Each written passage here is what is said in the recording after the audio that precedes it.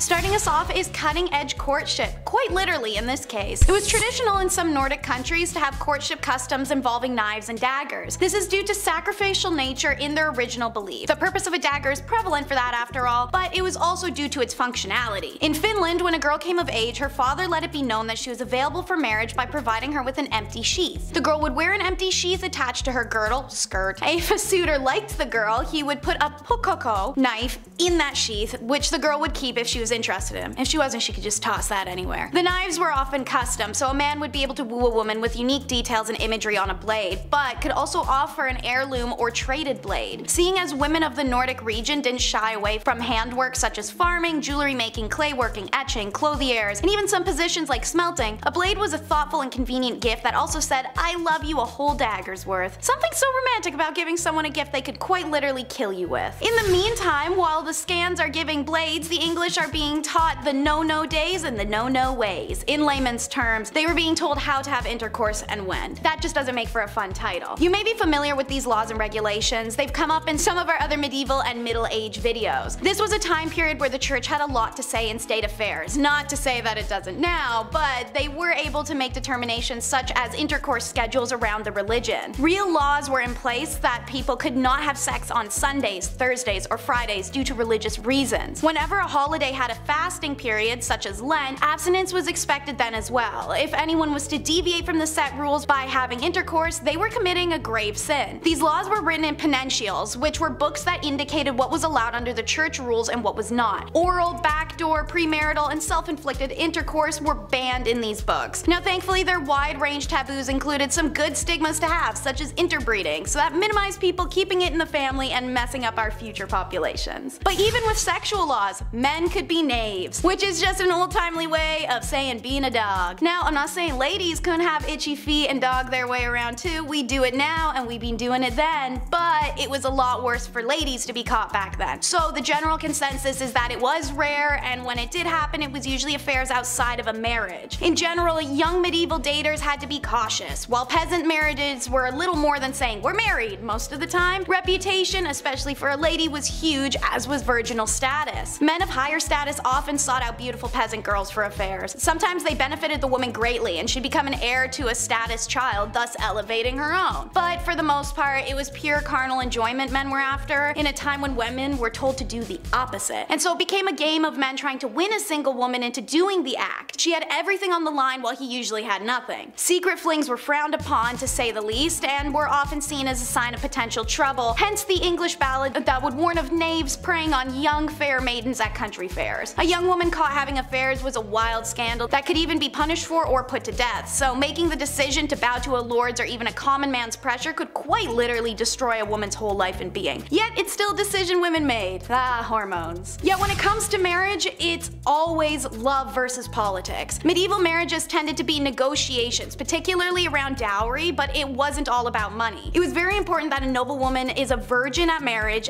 purely out of pragmatic reasons. Marriage, after all, was an alliance union of two families that required healthy and admirable legitimate children to be truly locked in. It's for this reason, as well as the violent men in society, that the church's laws stated that the degree of pressure to encourage a marriage could not sway a constant man or woman, aka no forced consent. What was forced, however, was up to debate, so don't be too proud of them for having that law in place. A woman was able to call off her marriage up until it occurred for this reason, as was a man. Should this occur, dowry was either returned in full or only partially as a fee for the failed union. Alongside this was the courtly love direction romance and marriage began to take in the mid-ages, during a Shakespearean and theatrical influence. Marriage started to become idealized. We'll circle back to how this affected people later, but lower classes consistently did marry for love, since there's little to be gained materially from marrying for them. For most part, there was no official ceremony. That the social level marriage was more like, hey, we're married now and living together. By 1400 AD, there were actually many laws decreeing marriages needed to start becoming a public affair,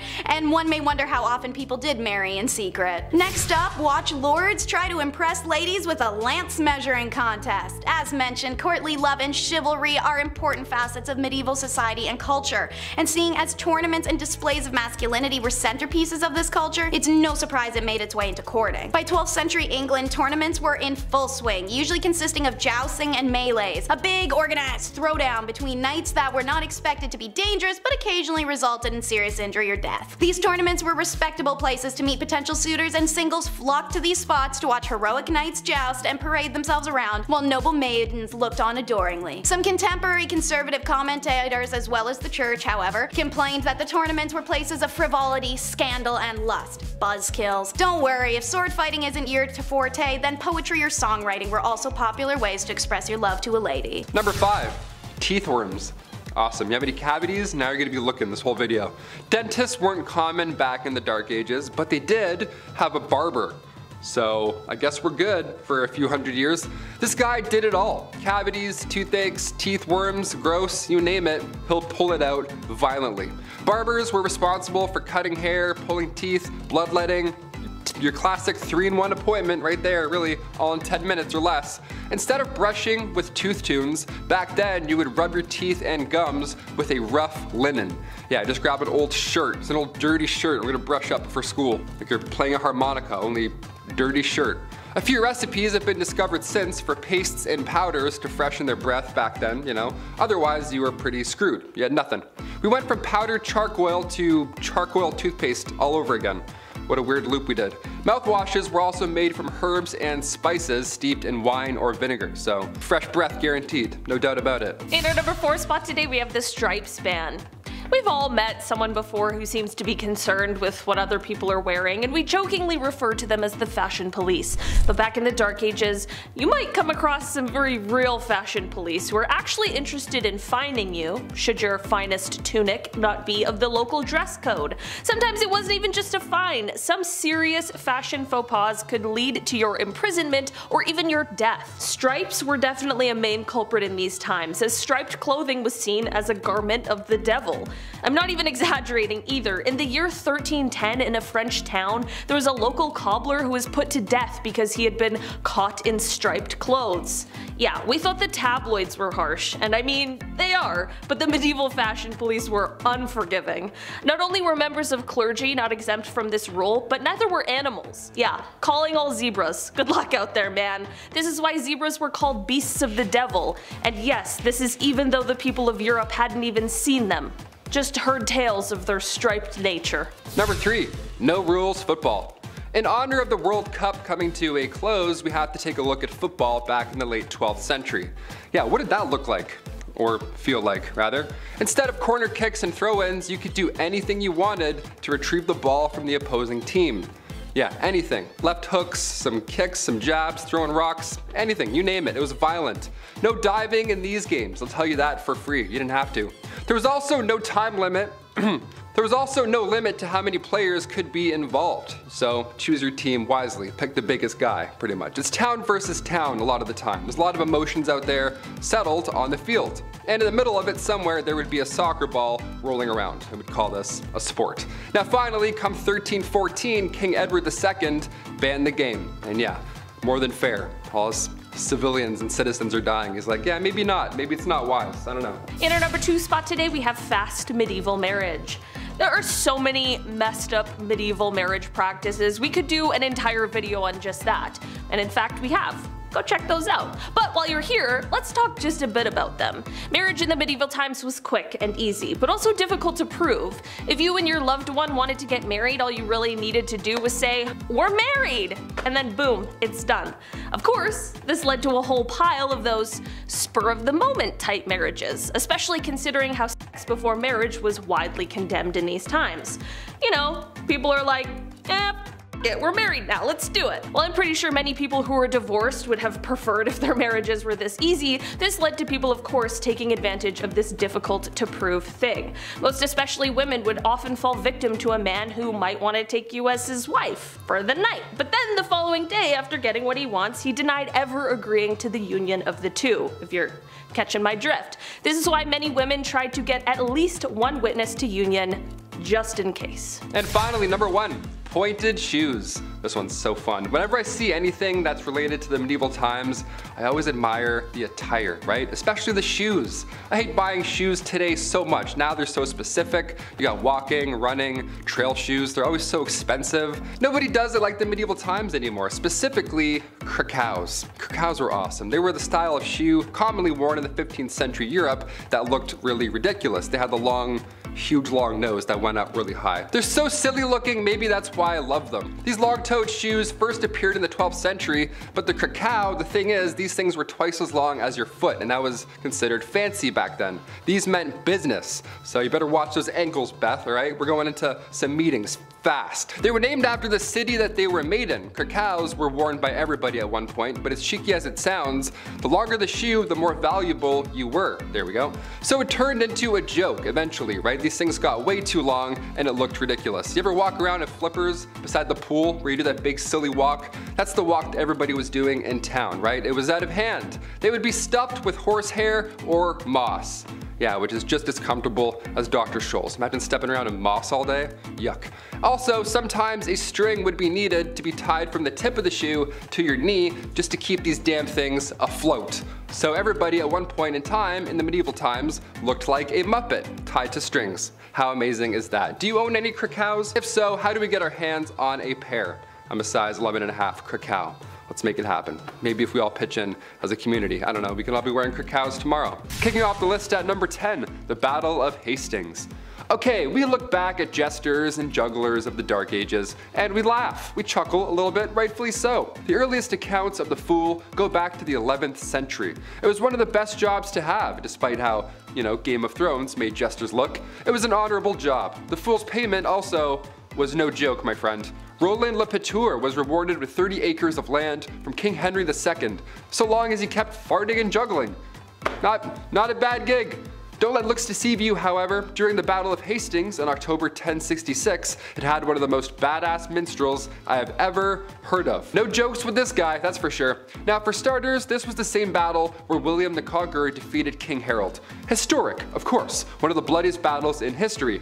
How it all began though. William's minstrel, his fool, sang at English troops while he was juggling his sword around. He was singing, he was doing a little show, he's juggling and saying some probably nasty things. That's when an English soldier came forward to challenge Taillefer, and then he was promptly killed. And so began one of the bloodiest battles in history. Yeah, he taunted them until they made the first move. Is that allowed? I'd be so upset. I'd be upset. Number 9, Malin Matsdaughter. On part 1, we had a few cases where women were found guilty of practicing witchcraft.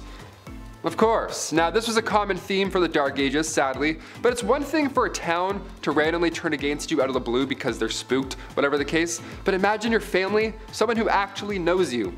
That's exactly what happened to Malin Matsdaughter. She was a Swedish widow, and her own daughter told everybody in town that she was a witch.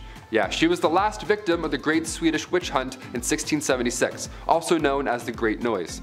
Malin goes down in history because 1, it was thankfully one of the last, but 2, she never admitted. No way. She's like, nope, I'm not a witch. That's it. She didn't cry out in pain, she didn't beg for forgiveness, anything like that. She said it was all hogwash and she stood by it quietly. Her daughter was actually later found guilty of perjury, so she too met a similar fate. Don't talk smack about your mothers. Number 8, toilet trouble. What a transition. Here on BumbleBee, we've talked a lot of smack about ancient toilets. God, they were so bad, I can't. I would never. I would hold it for 36 years. Apparently, these things could also take lives. Yeah, in the middle of the summer, nobody around you, you could have been a victim to a medieval toilet. Yeah, how does that happen? Let's talk about it. In 1523, a Cambridge baker named George Duncan, he went out to the cesspit and the guy sadly fell in. Now, normally you could just crawl back out, sure, but this fateful day, Duncan was quite intoxicated. The poor guy suffocated in his own... What a horrible way to go out. One of the worst ways to go out. Number 7, pole vaulting. This is one of the most impressive sports to exist. We do not talk about pole vaulting enough. Pole vaulting is insane. Just guy with a stick over a building? Are you kidding? That's Mario physics. Today we admire athletes like Sweden's Armand Mondo Duplantis. This guy broke the world record at the 2020 Olympics. He leaped over 6 meters with a stick. Back in the Dark Ages, however, this was not a sport. No, this was your commute. The day pole vaulting was born was supposedly Christmas Day, December 25th, 1521. A Christmas miracle. Now we have pole vaulting. A laborer named Robert Baker was heading home from the church. It was Christmas, he was tired, he decided to take a shortcut over a pond, so he grabbed a long pole and voila, he just made it. Now, don't try this. We don't recommend this as a travel option, obviously, because later on, Baker's pole ended up snapping mid-leap and then he ended up drowning. Sadly, yeah, the poor guy bridged to Terabithia himself, so I wouldn't recommend pole vaulting. Number 6, the iron chair. Not to be confused with the Iron Throne, although I'm sure that seat isn't quite comfortable either. I have a funny back, you know, I gotta sit, ooh.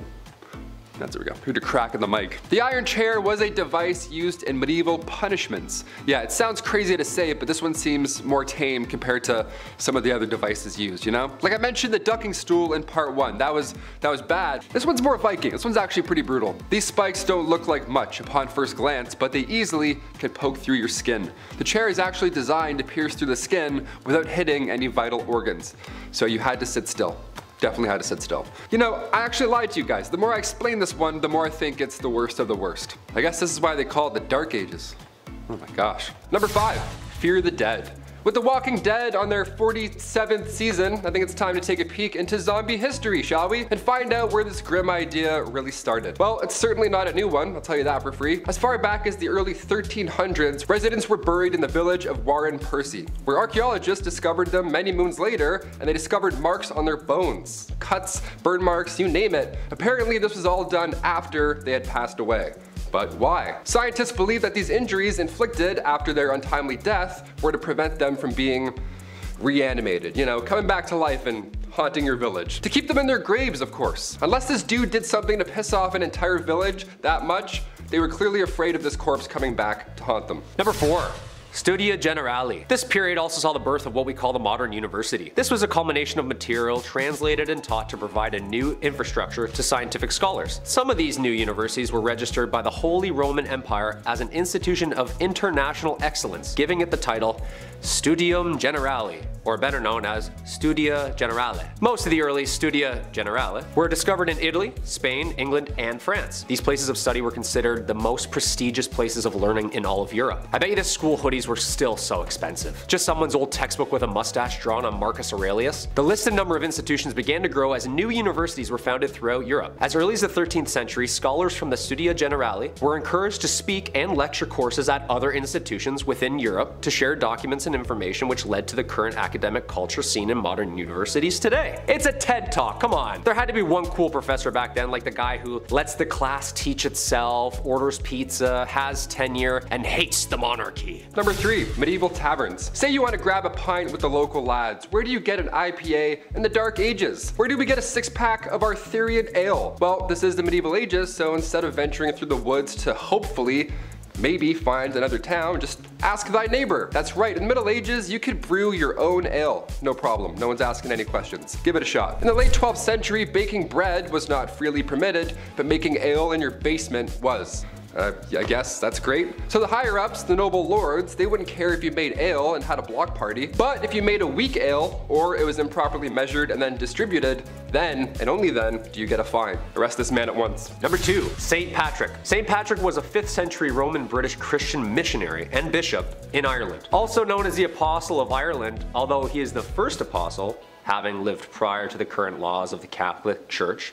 He is considered a saint in the Catholic Church and is regarded as the enlightener of Ireland. The dates of Patrick's life are not certain, but there is a consensus that he was active in Ireland during the 5th century, making his rounds as a missionary, speaking the good word of God. But let's get into what everyone talks about with this guy. The good stuff, like slamming a green Guinness or getting all the snakes out of Ireland. I mean, I love the structure and the faith and stuff, but also chasing every snake out of an entire country with a walking stick. Shoo! Shoo, you fool, you bleeding bleeder, go, go! Do you know how big Ireland is? St. Patrick's Day is on March 17th, the supposed date of his death in 461 AD. It is enjoyed inside and outside Ireland as a religious and cultural holiday and remains a celebration of Ireland itself. And finally, number 1, dancing plague. A medieval plague, but make it groovy. Yeah, let's start dancing. That's right, the dancing plague. This was a real danger back in 1518. I'll try not to laugh, but I'll try. This was perhaps one of the weirdest events in history. Fra Trofea was the first victim of said plague. She was moving her body around frantically, so much so that it resembled a dance or something, in the middle of the Holy Roman Empire. And as if that wasn't weird already, dozens of others began to join. And then more, all moving their bodies with a similar, wacky, frantic twist. This was long before Chubby Checker came along, so we still have no idea what was going on here. Like, we're out of guesses at this point. This twist lasted for months. People were dropping on the spot. It was scary and confusing. In total, there were around 400 victims that fell to this mysterious illness. That's a lot of deaths. That's a lot of real deaths. This was documented in 16th century historical records, so I don't think the story is made up per se. No one would make this up. It's terrifying. A Catholic saint at the time, Saint Vitus, was believed to have the power to curse people with said dancing plague. What an amazing power also. Guy starts moonwalking away, you're like, beat it. Some suggest this was a cult, others believe they ate toxic rye. Who's to say for sure? Either way, we're all dancing. Number 10.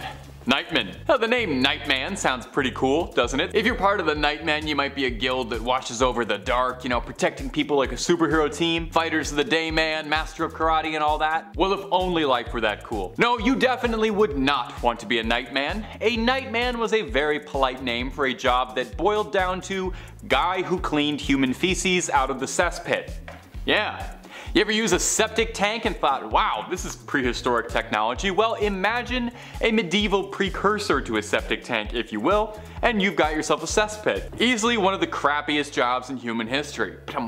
Now the name makes it sound like you'd only be doing this for a few hours, right? Were it so easy, humble Nightman. Nightmen would dig for weeks at a time gathering their goods, as they were usually paid by weight, not hours. Consider that, and then consider that any of the lovely amenities you and I have to avoid bacteria, masks, sanitizers, these guys had never even heard of and were shoveling stacks of crap by the literal ton with their hands and faces uncovered, huffing in unimaginable fumes. I imagine that's the kind of work that changes a man on the inside forever. Number 9. Fuller. Perhaps one step down from the humble work of shoveling refuse all day like a nightman is the honest life of a fuller. You see, a fuller's job was to remove the oils from cloth woven from sheepskin and wool. Wool, naturally waterproof thanks to the oils on the sheep's skin, but the underside is very coarse and easily frayed and therefore needed to be dealt with before it could be made into things. Nowadays, we would just use an alkaline solution, call it a day. However, back then, chemistry sets weren't really available, so you'd have to make do with what you had, right? And what better source of natural alkaline than in pea? Specifically old pea, nice and stale. We're looking for that burnt sienna orange. So the fuller takes the woven wool and cloth, soaks it in a nice giant tub full of old pea, and then stomps on it like you're crushing grapes for wine, except it's not at all like you're crushing grapes for wine because you're stomping on wool full of old pea. It was fairly common as well for fullers to source their own alkaline solution, for lack of a better word. There was no royal distributor of old pea. You couldn't stroll up to the pea man, so they'd have to scrounge and collect it themselves, and if that meant heading to public toilets and private homes, knocking on the front door with their hands held open for a big handout, you know, every drop counts. I can't believe I'm getting paid to say this. Number 8. A whipping boy. Have you ever heard the expression whipping boy? To be someone's whipping boy? I know I've certainly heard it a lot, but the history of it is actually pretty fascinating. It was a real position. And basically your whole job as whipping boy was to take the licks for a misbehaving royal. When you have an up and coming noble figure, a prince, a duke, this sort of thing, when they're being taught by their tutors, it would be an unimaginable offense to strike the royal for misbehaving, as their status was leagues above the tutors. But you can't have someone misbehaving without any retribution at all, right? A little negative motivation to push you to work harder and learn harder. That is where a whipping boy comes in. The whipping boy, sometimes a friend of the prince being taught, would be struck in front of the prince in order to motivate him to not commit the same transgressions. It seems a bit of a flawed system because from what I know of medieval European history, it's that kings and princes were rarely remembered for their generosity and compassion for their employees. Now bizarrely, whipping boy was actually seen as a fairly desirable position since it meant you had like an in with the king. Yeah, definitely. I'm sure many young princes saw the guy who was being beaten over the head with a broom and thought, this man is my equal and my confidant and a trusted ally. Number Number 7, Groom of the Stool. Now this is a fancy sounding job title, Groom of the Stool. Got a bit of an air of quality to it. In truth, it actually was a bit of a respected, lofty position. You had a very close hand to the royal throne. You had a very close hand to the throne. You had your hand pretty much behind the king's bottom at all times. The groom of the stool, to put it gently, was the royal wiper. You see, there's no one bigger or more important than the king, right? The king is like a god amongst common men, and no god should have to debase themselves to something as absolutely humiliating, as dehumanizing as using the bathroom by yourself. So that's where the groom of the stool triumphantly strides in, washcloth in hand. You were kept on retainer whenever the king felt nature's call. You were instructed to fetch the chair and take care of business. And the wipe? That's all you. That's all groom of the stool, baby. That's your moment to shine. And you know, a lot of grooms really got creative with this. They could show off their style, technique, wrist control. There's a lot of artistry to it that I think people realized. The groom of the king did more than just fetching and wiping too. As the man most connected with royal stool, the groom also shared the responsibility of monitoring what was going on down there for any changes in the king's health. Heavy is the head that wears the crown, but much heavier is the hand that wipes the bottom. Number 6, catgut. Okay, in contrast to the last one that had a nice name, this one has a disgusting name, catgut. Way back when in yesteryear, they didn't have the same tools available to us now when crafting musical instruments, so they had to get creative. If you wanted to hear something beautiful on violin, you couldn't just head on down to Long and McQuaid and pick up a pack of strings. You'd need a guy willing to get his hands wrist deep in some catgut. Now, confusingly, no actual cats were involved, but plenty of sheep were. Violin strings were made of sheep's guts, and they would make the strings by twisting strands of sheep's intestines and innards together. Lovely. They'd have to be careful while butchering the animals to make sure they didn't accidentally harm any of the goods. This process would take hours at a time, from the butchering, the careful removal of the organs, and then they needed to be soaked in a wood ash solution to be clean since they were inside a sheep, and then stared at for a few hours to make sure nothing was going wrong, and then the drying process could begin.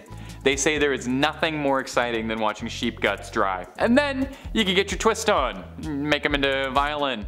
Absolutely disgusting, but when you hear the sweet strings of Ave Maria and you hear how finely tuned those sheep intestines are, you know it's all worth it. Number 5. Joan of Arc. Finally, a woman in the Middle Ages. Who'da thunk? Joan of Arc was considered and still is revered the heroine of France for her role in the Siege of Orleans during France's 100-year war with England. Joan of Arc, a peasant with faith on her side, had believed that God had chosen her to lead France in victory against England and had spoken to her since she was young. At only age 17, she had stolen men's armors, a white horse, and like a Valkyrie riding into battle, she had convinced an entire army that she was appointed by God to win. And then did! That's the most badass thing I've ever heard in my entire life. After such a miraculous victory, her reputation spread among France, and upon her capture and death at 19, the Maid of Orleans herself would forever live on as one of the greatest saints and symbols of the country of France. Number 4. Henry V. Another war? All these people do is kill each other. Does anyone fish? Or golf? No one, huh? Just swords and heads, swords and heads. A history itself. This time, England beats France. King Henry V, Prince Hal himself, leans into his kingly duties, demolishing France in what Shakespeare would delve into years to come. The Battle of Agincourt is one of England's most celebrated victories and was one of the most important triumphs in the 100 Years' War. Then should the warlike Harry, like himself, assume the port of Mars, and at his heels, leashed in like hounds, should famine, sword, and fire crouch for employment. Henry V, prologue. Good stuff. How come these guys didn't just like rap battle or play soccer or something? Like, an arrow right through the chest is way worse than a red card, just saying. Hey, speaking of soccer. Number 3, mob football. I'm not talking about the mafia. Put 1,000 on Brady, would you? I'm talking about mob football, also known as folk football. It's just like our modern day soccer. Town versus town. Except it has an unlimited amount of players. And there's only 2 rules to the game. Get the inflated pig's bladder over the opposing team's lines on the other side of town, and no murdering. I mean, I guess this is closer to rugby? Yeah, this is literally just rugby. This game was played competitively and eventually outlawed at Oxford University in 1555. Just a guy named Jeeves in a polo. Oh yeah, I play mob football at Oxford. Yeah, I'm I'm also in a frat. This game got so out of hand it was banned numerous times in England. There is great noise in the city caused by hustling over large balls from which many evils may arise which God forbid. We command and forbid on behalf of the king, on pain of imprisonment, such game to be used in the city of the future. Thankfully this game has calmed down over the years and now has become the most popular played and watched game across the world. Go Liverpool! Number 2. The printing press. The printing press is a machine that was designed for the mass printing of text, mostly in form of books and newspapers. With an unknown date of origin, first invented in China, this machine designed in the 15th century by Johannes Gutenberg was a revolutionary new form of writing which would only change the direction of history with the mass production of uniform text. Long story short, people didn't have to get the world's worst wrist cramp writing Hamlet over and over again. To be, or not to be, 86 more folios? The alphabetical metal keys would be placed into the device and slammed into the paper, pressing ink upon the parchment. You know there's gotta be some books half written in purple ink because they just ran out of black. Come on, we've all been there. Ink's expensive. Number 1. William Shakespeare. The Bard himself. Arguably the most influential writer of the English language. William Shakespeare was born in Stratford, England. One of the easiest ways we can look back into the dialogue and lifestyle used by the people living in the Middle Ages. This playwright documents the world in which he lives from 1564 to 1616. Due to Shakespeare's unbelievable talent for building and fabricating an array of diverse stories and characters via players, modern day is able to see the Middle Ages and the similarities and differences the people were experiencing. His plays are based in the environment that they were written in. He writes about diseases, he writes about monarchy, he writes about women's rights. Okay, so no one actually got turned into a donkey by some fairies in the woods, but some of those wars actually did happen, and some of those kings and queens were really twisted. How this man created so many brilliant works and stories, all part of the mystery. What do you think? Genius? Or did the guy have some help? One man in his time plays many parts. Starting off this list in our number 10 spot, we have heresy. Okay, I can admit when I'm wrong, and in the last video last week, I messed up. I said the wrong word when talking about spoiled queens. You guys pointed it out. Yeah, I read your comments, okay? And now we're here to redeem ourselves. I'm learning, you're already smart, let's get into it. In medieval times, it could be dangerous to disagree. Nowadays, many people like to keep an open mind. There's so many cultures, beliefs, people think different things, and that is totally okay. But it absolutely was not okay in the Dark Ages. Oh no. In these times, if you held any kind of belief that could go against the teaching of the Christian church, you were seen as a heretic. Many leaders, whether kings or crusaders or even missionaries and merchants, especially from the late 11th century, fought to have Christianity take over in the Mediterranean world. People belonging to other faiths, such as Jewish and Muslim people, suffered persecution and expulsion. In England, there were massacres, and in the late 12th century, Edward I banned all Jewish people from England. I mean, this quite literally set the stage for the Spanish Inquisition in 1478, which was aimed at establishing Spain as a united single Christian faith. Wars in medieval Europe weren't just waged on people of different faiths, however, it was also aimed at some Christians who people believed to be heretics. This is all to say that heresy was a serious crime in these times, and thinking outside of what you were told to think at the time and what was accepted could have landed you a death sentence. Number 9. Facial expressions. I can't grow facial hair. I'm not sure if you noticed that watching, but it's never happened. It's not gonna happen. Quite frankly, I don't have to worry about trimming a beard early in the morning, anything like that, which is fine, to be honest with you. I'm not really complaining. Back in the medieval ages, I would have been set. People would have been pretty, I don't know, would have been more than ideal. The no hair look was the way to do it. The forehead was seen as the central point of your face, so it was common back in the medieval times for individuals to pluck all of their eyelashes and remove their eyebrows completely. So people would just be looking at you like, nothing going on, no facial expressions, just bald everything. Many would go as far as to pluck their hairline back even further so they have the round, oval, queen bald look. Imagine that. Imagine everyone's bald in Game of Thrones. Think it'd still get the rankings that it does? Probably not. Probably not. Macy Williams is just... In our number 8 spot today, we have Animal Court. The history of animals being put on trial goes back pretty far, as it is believed it has roots in ancient Athens, but it was definitely a common practice as recently as the 18th century. Courts would go after things like rats, weevils, flies, locusts, and serpents for damaging crops, and when punished, they weren't just liable for damages, they could be banished and excommunicated. Like, imagine trying to banish a fly. This isn't where it ends though. In civil criminal court, they'd have livestock being tried for violence against humans. Like, I'm sorry, Your Honor, my client could not tell the prosecution that she didn't want to be milked because she's a cow. Kicking was the only way. As an example of a real animal court case, let's take it back to 1457 France. Villagers in a town witnessed a sow and her 6 piglets attack and kill someone. Terrible story, sounds absolutely horrifying to have to witness. In this day and age, animal control would be called and all of those pigs would likely put down. But not in these times. When this happened, all the pigs were sent to court. Like real court. There was a judge, 2 prosecutors, 8 witnesses, and a defense attorney for the accused animals. Witnesses provided testimony that proved that the sow had most definitely attacked the person and was definitely responsible for the crime. The piglets, however, well, for them, testimony was a bit murkier. There wasn't a witness who actually saw any of the piglets do any actual attacking. They just had blood on them, which isn't necessarily a sign of their guilt, it just means that they were there. This is why the court, while they did sentence the sow to death, the piglets were exonerated for their role in the crime. It's very strange and now would be a very expensive system, but in those times it really did work for them. Number 7. Inns and taverns. When we think of a medieval tavern or an inn, it's important to note the difference.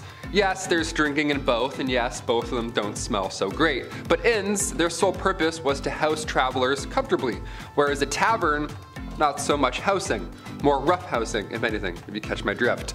Say you're passing by one of these taverns, right, Saturday night, you feel like grabbing some questionable ale from some questionable establishment, well, you better come prepared. In the Middle Ages, you had to bring your own fork everywhere you went. Just one fork on your side, on your persons. That's so gross. We didn't have a guy sitting in booth 11 doing roll-ups all night, looking at you, just wishing that he didn't work there, right? This was the Middle Ages. You didn't have a fork. No one had forks. If you had a fork, you were lucky, right? You were the rich kid on the block with an in-ground pool. That was you if you had a fork. Steak knives also were only reserved for carvers, so until the 17th century, you were just poking around your meal until you had a bite-sized amount, and then you would choke on it because it's horrible. It's all chewy and horrible. In our number 6 spot today, we have the filth. If you lived in a city during this time in history, it would have been an absolutely filthy place to be. I mean, human and rats lived in harmony. Not harmony, re the plague, but things were so dirty rats were everywhere. Want to go swimming in the nice stream nearby? Well, good luck, because not only is that body of water used for dumping sewage, but it's also for the village's water supply to both drink and bathe in.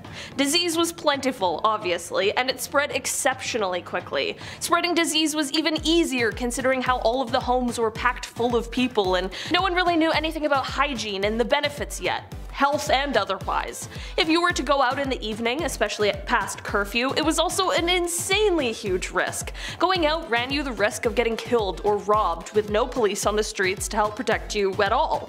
While city living provided a bit of safety in numbers situation compared to the countryside and also provided more opportunities to make money, it was still quite a risky place to live during the Dark Ages. Number 5. Animals on trial. Alright, look, this one just doesn't make any sense. 0 cents.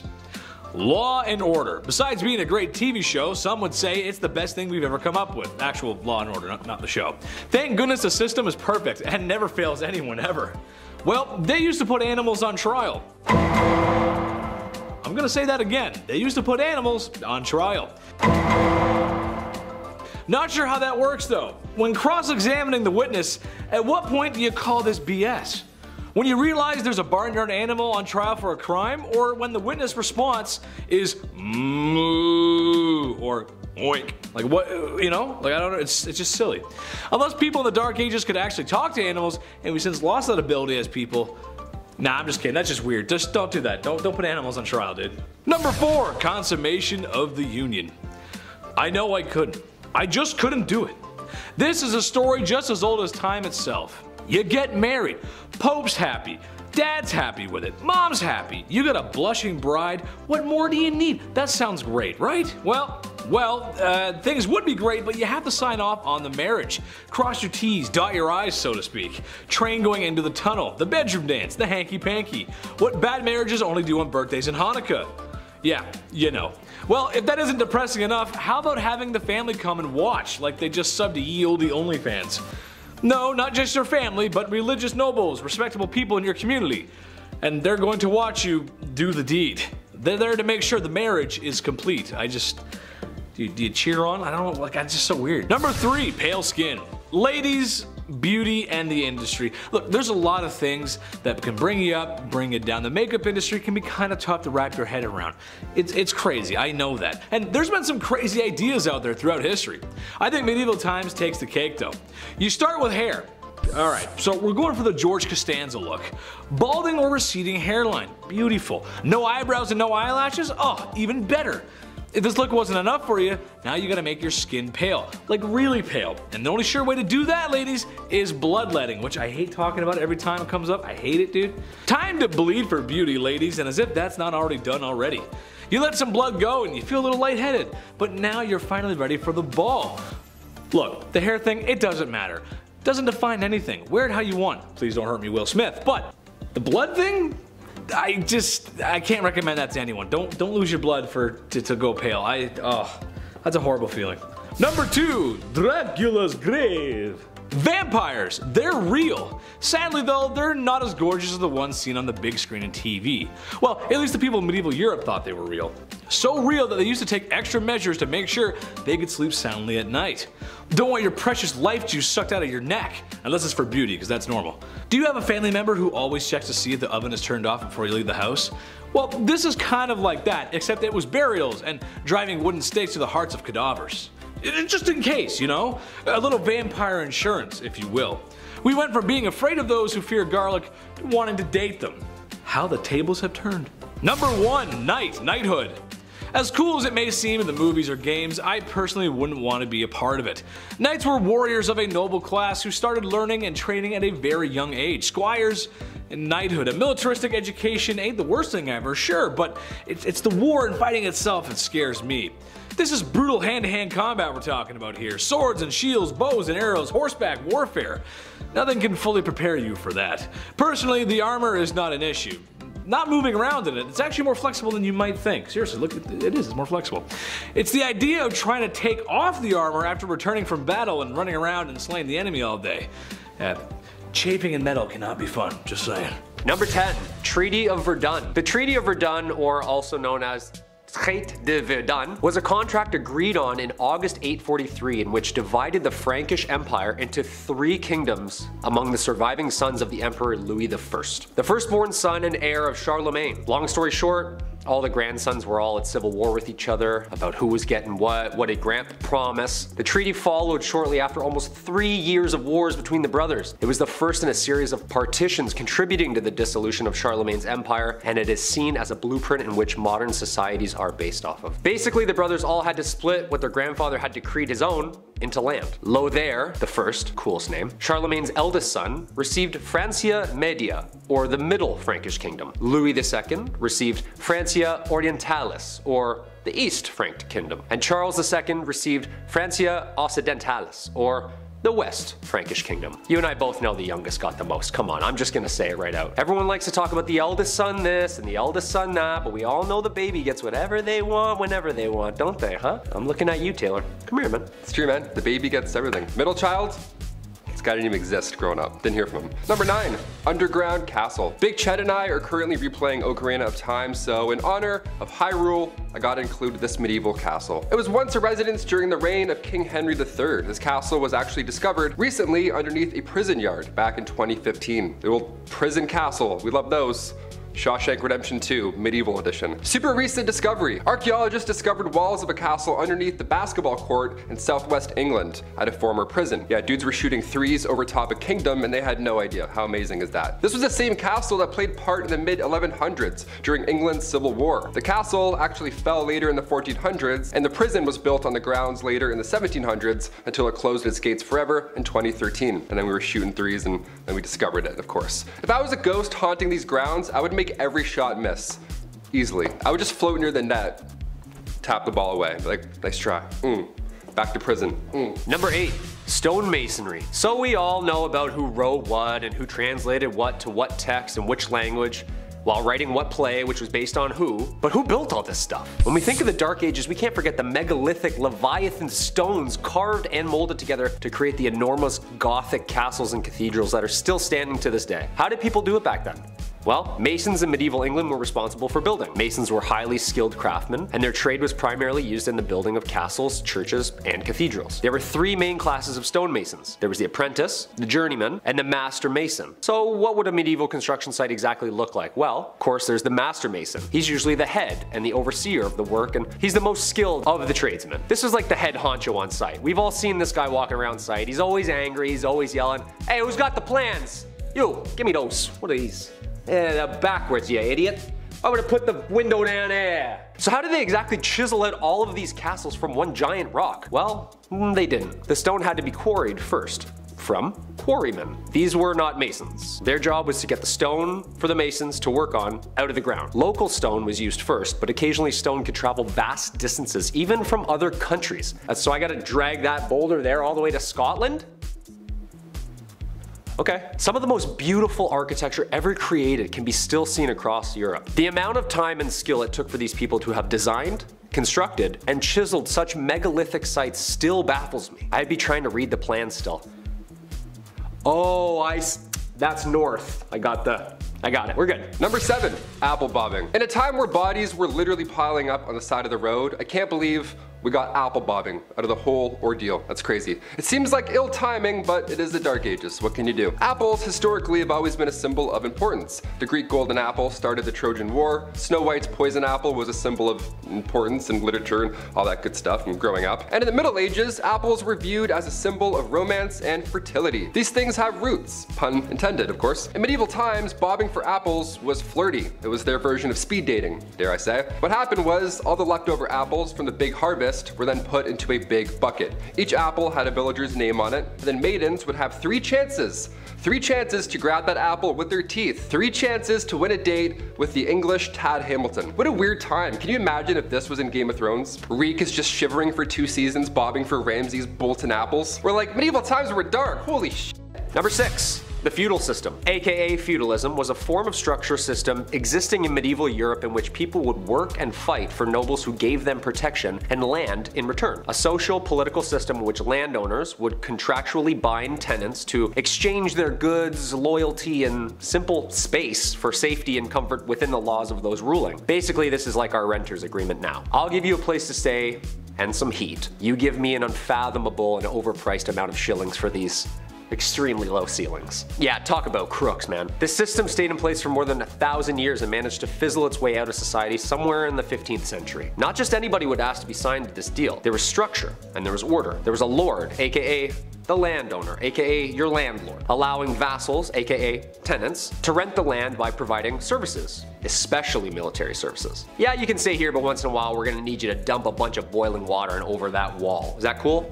Yeah, you're fine with that. The plot of land, called a fief, was typically worked on by serfs who were laborers who had very few rights and were bound to the land itself. These were the lowest class of people, and they basically did any and all to stay safe on the lord's land. Jobs would include farming, jobs would include cleaning, and was a minimum of 3 days work to maintain in good standing and remain stationary. Sure, there was no dental or mental health days, but come on, a 3-day work week? Plant a couple carrots here and there? It doesn't seem that bad. Children's Crusade is number 5. Joining Where the Wild Things Are and Labyrinth for most bratty and annoying kids is a boy in some stories named Stephen, who claimed to have been given a divine message from God to go forth and conquer the world. He was 12. Anyways, Stephen approached many royals looking for resources only to be turned away. He even asked for the support of King Philip of France, who very rationally told the kid to go back home before bedtime. This was directly after the Holy Land Crusade, so it was mainly due to the fact that they believed he wanted to live out a hero legacy like his idols because he was 12. Like prepubescent boys, Stephen wasn't going to drop it when told no. He instead started preaching and recruited a band of faithful children to lead them into the Holy Land. One day, having found someone to supply his large gaggle of children, reportedly over 1,000, with a boat, Stephen loaded everyone up unarmed and unprepared and took to the seas. They were never seen again. It's believed Stephen's ship sank, or the children were stolen by the ship crew and brought to Egypt for other unfortunate purposes. No matter what happened, the preachings of Stephen led to what's believed somewhat between 1,000 and 10,000 children to their demise.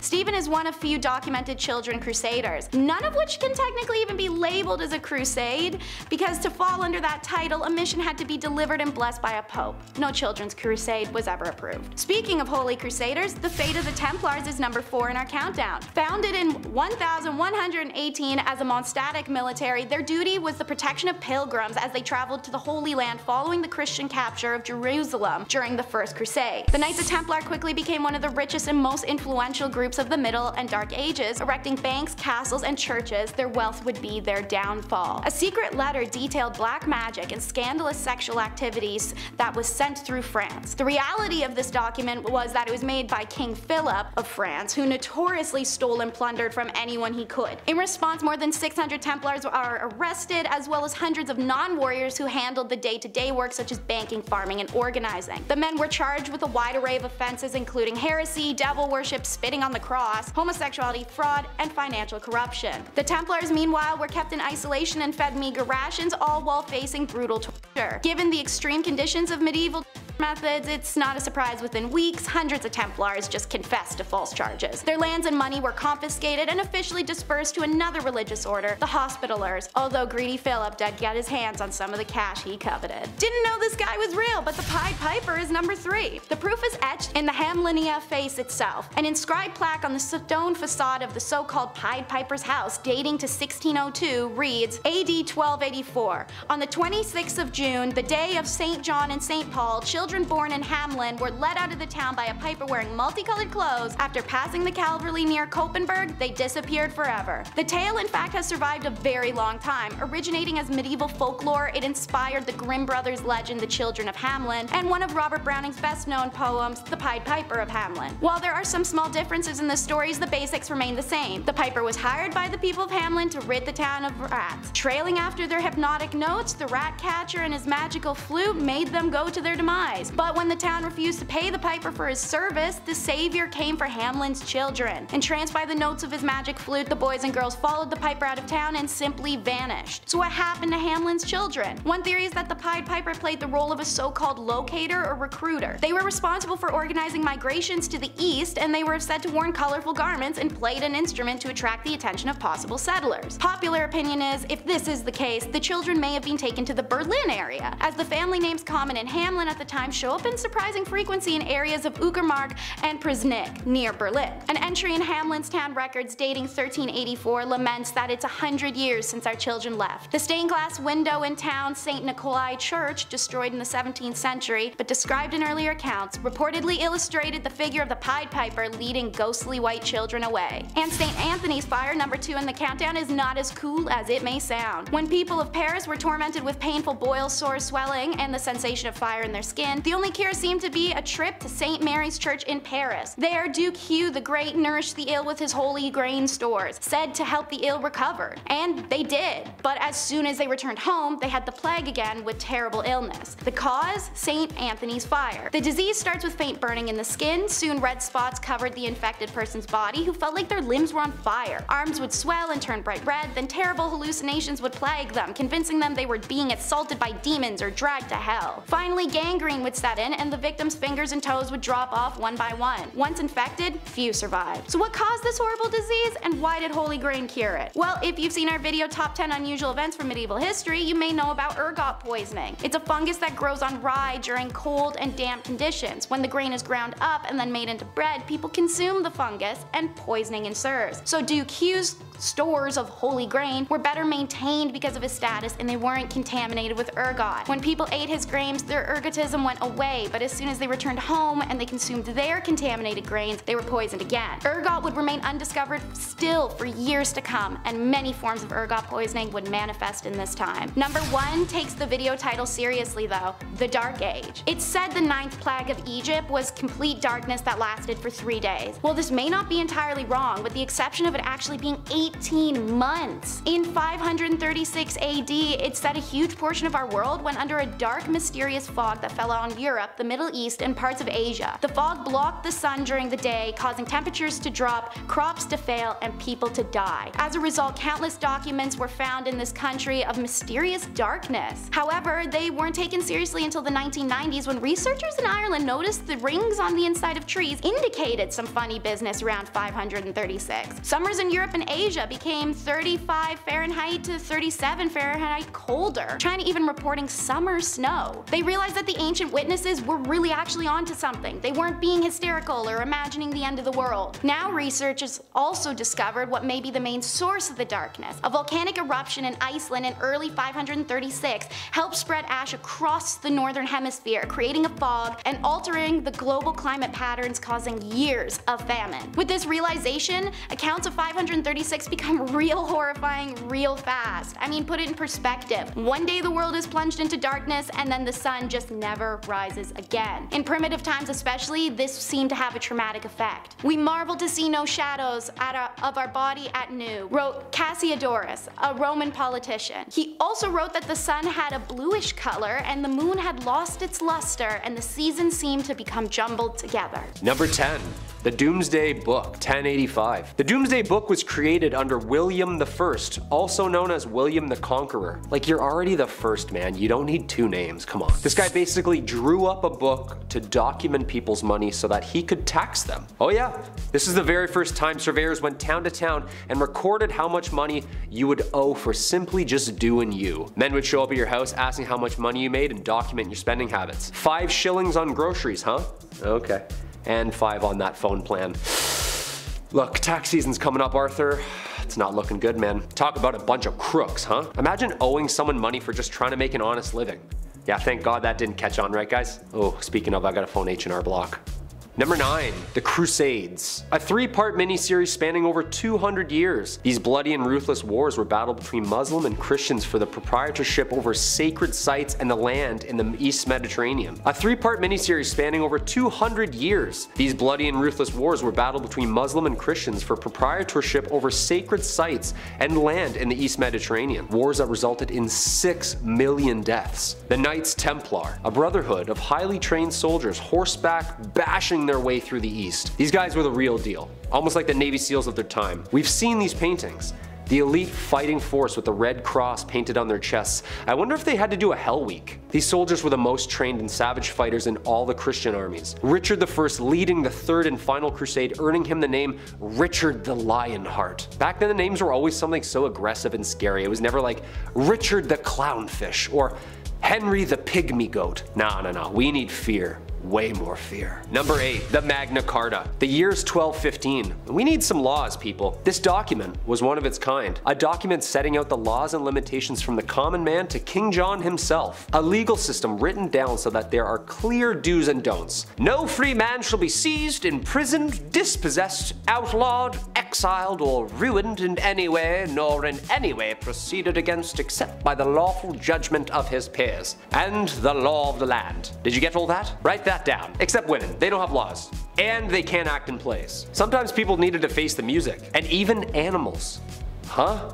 That's right, animals. Being tried in a court. A lively and popular event trying any law-breaking animal from goats to pigs to even chickens. Ladies and gentlemen of the court, did you, Mr. Feathersworth, peck the floor, yes or no? Objection, Your Honor, leading the witness. My brain can't fathom this, guys. Number 7, the Battle of Bannockburn. This infamous battle between Scotland and England was one of the most important battles of the Middle Ages. The end of the bloody war for independence. Basically, Scotland was like, yeah, we're gonna go over here and roll our R's. The gruesome wooden wars were caused by the English invading Scotland in 1296. A leader slowly rising the ranks, William Wallace, the guardian of the King of Scotland himself, holds off the English forces and is knighted a hero to Scotland. Unfortunately, like every hero back then, he was also hated. He was captured, hanged, drawn, and quartered. Like, why do you have to do all that after he dies? Like, he's dead.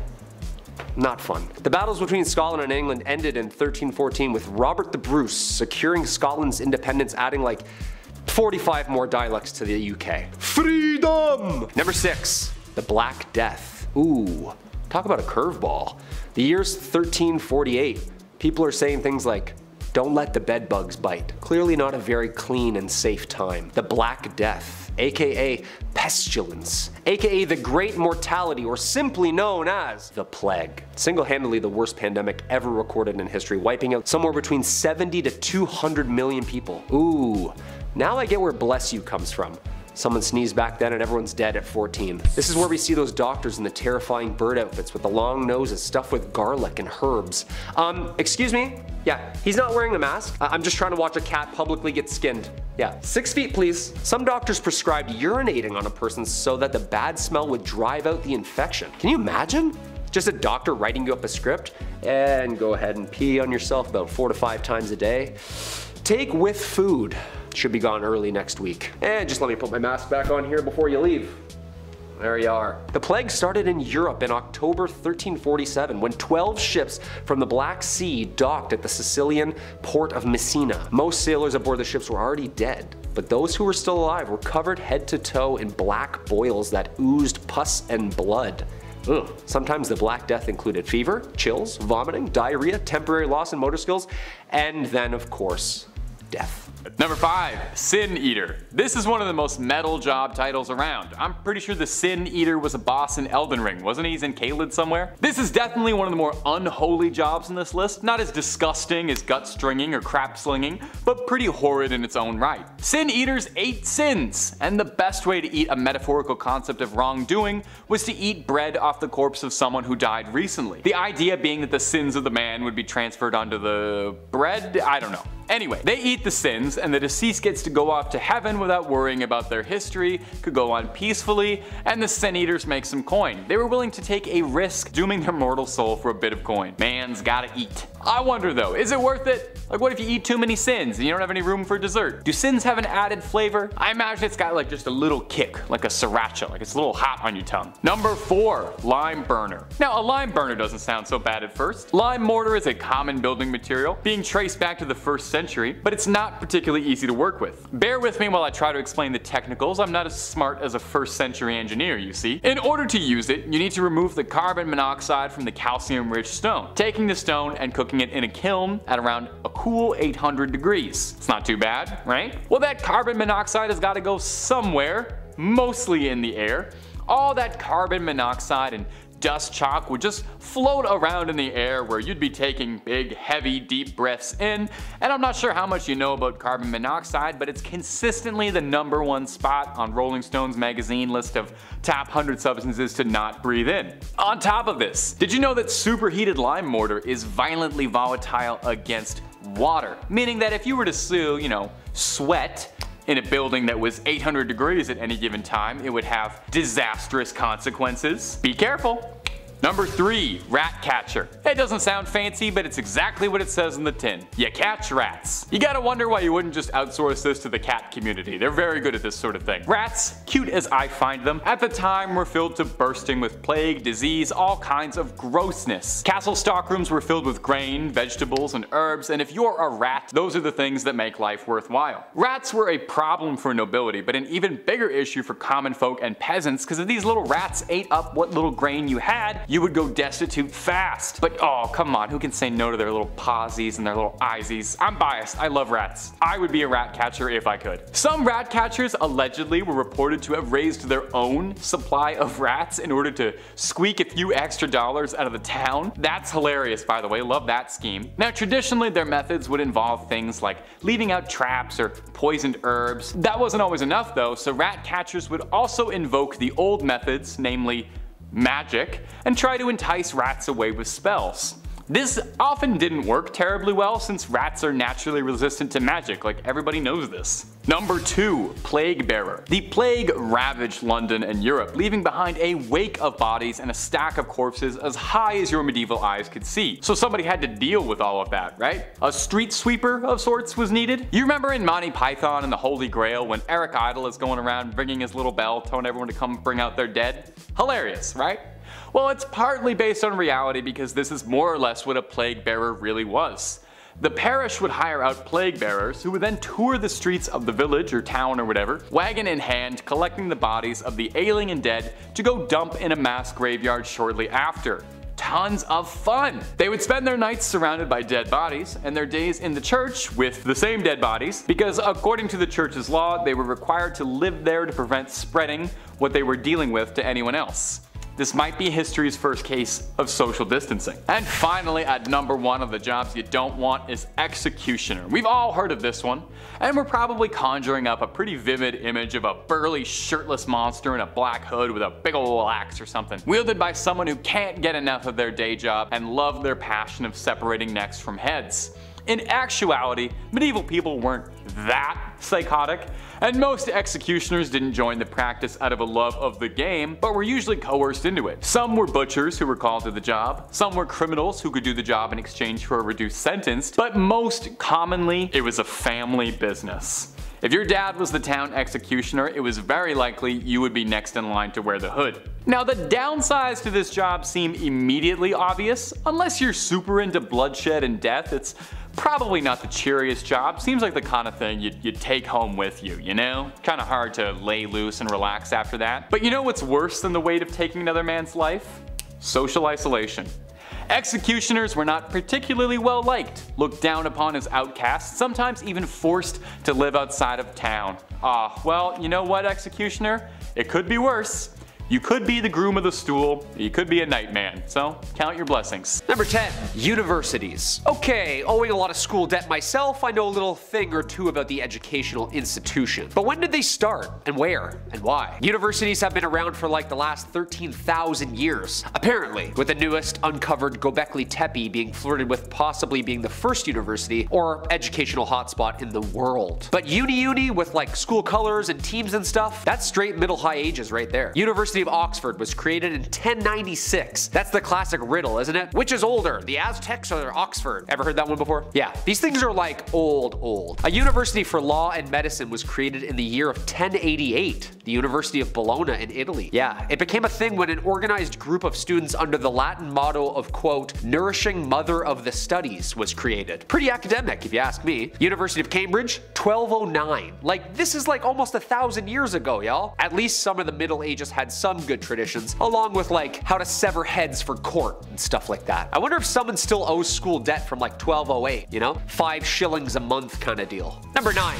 Hastings. Medieval times wouldn't really be the medieval times without a couple of hundreds of swords clinking and clanking against a couple of other hundreds of swords clinking and clanking. Well, thousands actually. Hand-to-hand combat was a crucial part of business back in the day. New treaty signed, new land discovered, usually started and ended with a battle. The Battle of Hastings. One of the most important battles of the Middle Ages. Norman-French army of William, the Duke of Normandy, and the English army under the Anglo-Saxon king Harold Godwinson. The childless King Edward the Confessor in 1066 set up a succession struggle between families and the throne. Harold was crowned king after Edward's death, but faced invasion by William and the Norwegian King Harold III of Norway. The battle lasted from dusk till dawn and William was crowned as king on Christmas Day 1066. Continued rebellions and resistance to William's continued, but Hastings marked the start of this ancient British rule, and cemented their place amongst Europe as the leading power in both army, academia, and religion. Basically, a really key time where everyone was fighting, Game of Thrones style for Europe. Like all of Europe. Lots of swords and heads type stuff. Number 8. Taxes. Hey, tax season's coming up. Make sure you have everything nice and neatly organized. I know I don't. But why do we have to do them, you know? Where does this "you owe me this" come from? The Domesday Book, or the Doomsday Book, was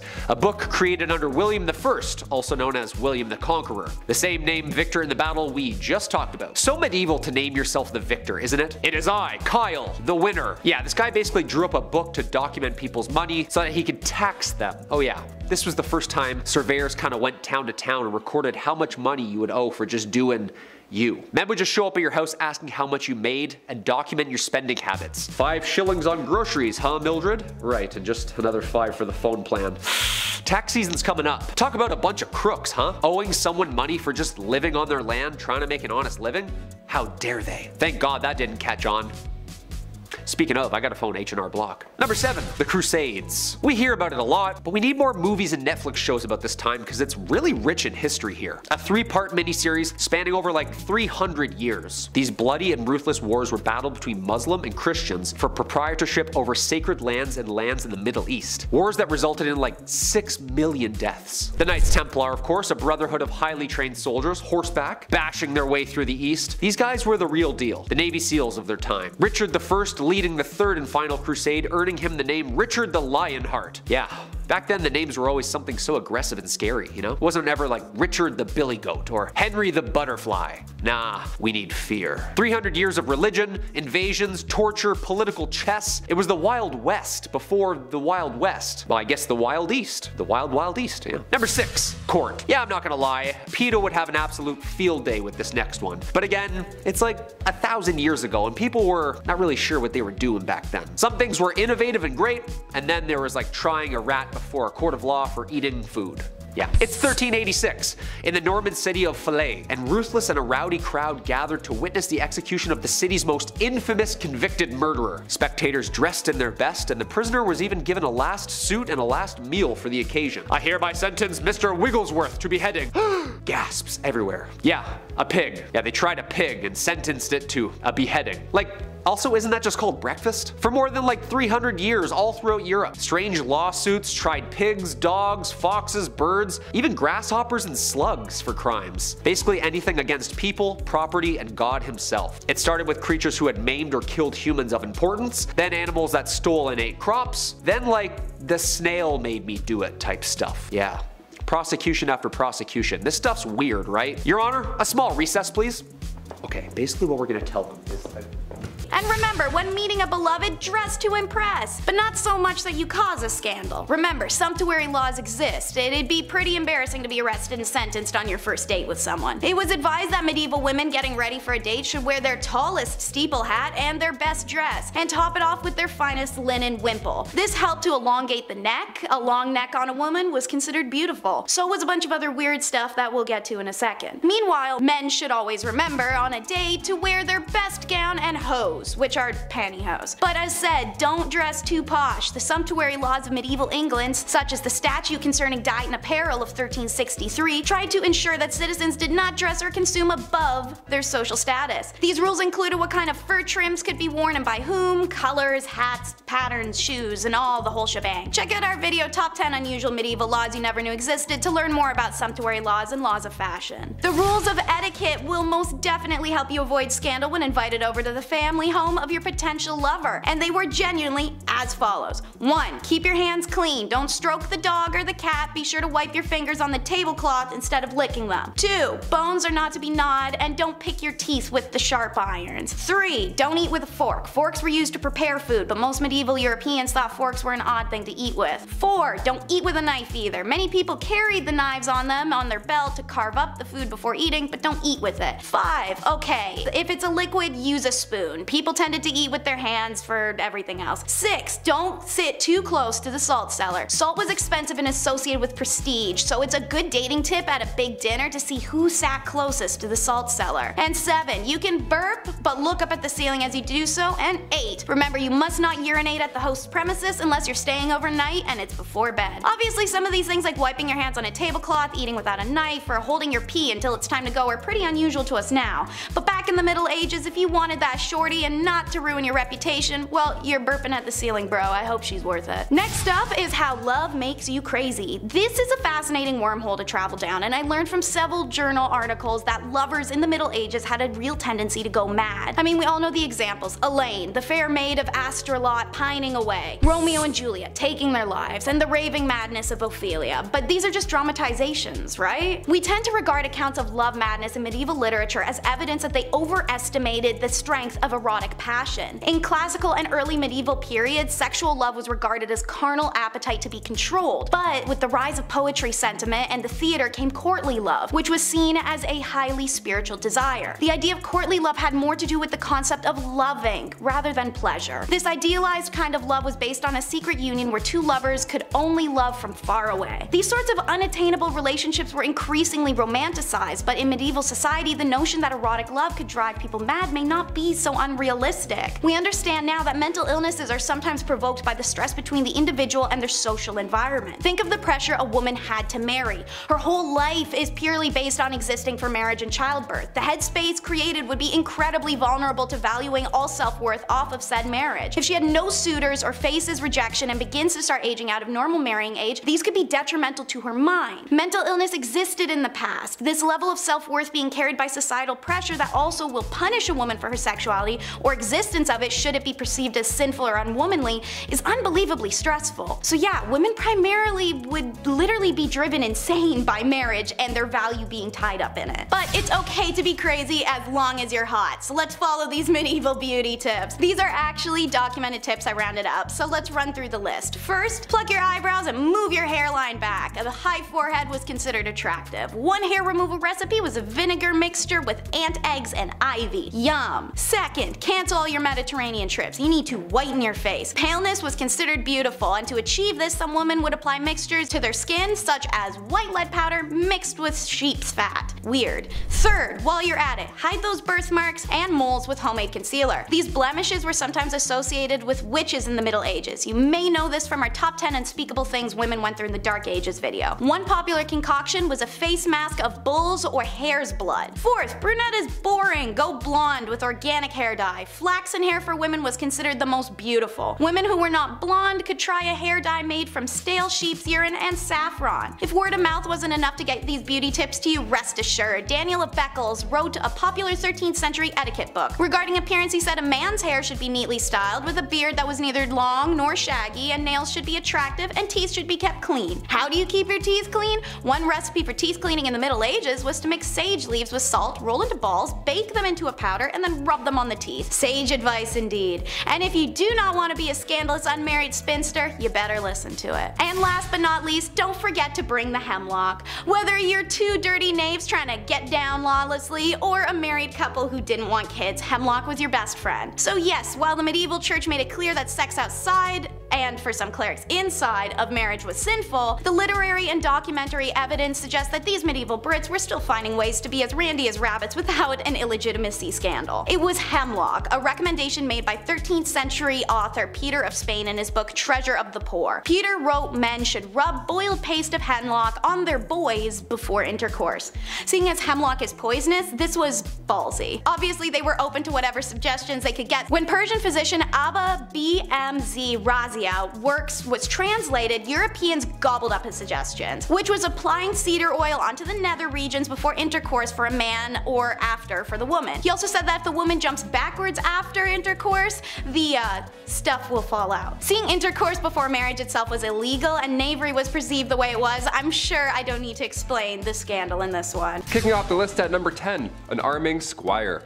Being a knight. Okay, obviously this sounds cool on paper. They have the sword, they have the horse, the flowing lady, the gal on the back of said horse. They're saving the damsel in distress or something, right? Sometimes they lose a hand like Jaime Lannister, but that's just what being a knight is all about, right? Also, spoiler alert, if you haven't seen Game of Thrones 9 years ago. It wasn't always a fairy tale epic being a knight. First of all, this process starts when you're 7 years old as well. So you would be given to a noble to learn for 7 years, and then at age 14, you became a squire. Ah yes, a noble squire. We've heard this term before. What do they do? Well, it's a knight's intern. Yeah, not an ideal job to have when you're young, but it's a job nonetheless. Also, you had no choice, so you had to do it. Welcome to the Middle Ages. Arming squires, they had a lot of responsibility. Arming squires would repair a knight's armor while they were still wearing it. Yeah, how fun is that? Oh, which buckle was it? Ah, yes, that one. Yeah, fixing up chainmail on a grown man's thigh. Not ideal. Welcome to the Dark Ages. Pretty dark. Also, after these epic, messy battles, arming squires would have to clean everything off of their armor. Yeah, everything. A lot of yuck going on in that business day. This was long before Dawn soap was also a thing, so they had to clean with urine. Yeah, gross. So gross. It gets worse and worse. Welcome to the Dark Ages. Number 9, Plague Bearer. Yep, this one's as awful as it sounds. The title of this one really gives it away. The hot summer of July 1665. What to do with all of these poor souls who have been hit by the plague in the Dark Ages? Where do we put them? What do we do? You can't just hide them all in the catacombs this time around. So now what? Well, a plague bearer, he's got your back. Church wardens would organize burials, right? This was a normal thing even back in the Dark Ages in the 1600s, but when the plague hit, they had to change things up a little bit. If somebody had the plague, these guys would be responsible for transporting them far away and then burying them. A church would house these plagued souls away from society. How grim is that? But it's probably a great call, all things considered. Poor guy. Number 8, a knight. When we think of the knights in, the Dark Ages and stuff, we often forget about the silly royal duties that one had to attend to. Yeah, you thought jury duty sucked. Oh boy. Beastly justice. You ever heard of this? If not, buckle in. Beastly justice was when animals had to go to court. Yeah, they were put on trial as well as humans. It's wild to look back at a knight and all the things they had to do for their kings and queens, but the fact they also had to wake up early and attend court like a noble, royal court where a wild animal was now taking the stand. Like, what a joke. I'd be like, really? Do I have to be here? I woke up at 4:30. What's going on? Yeah, this would happen after an animal runs through town. It would attack people, being confused and being an animal and all, but the townsfolk would actually believe that the devil was somehow involved in this whole ordeal. Like these animals worked for Big Red himself, right? How weird is that? In 1457, villagers in France had to deal with 6 pigs who ran wild and attacked locals. They did a lot of damage apparently, but instead of just, setting the animals free or putting them down or whatever, they just took them to court.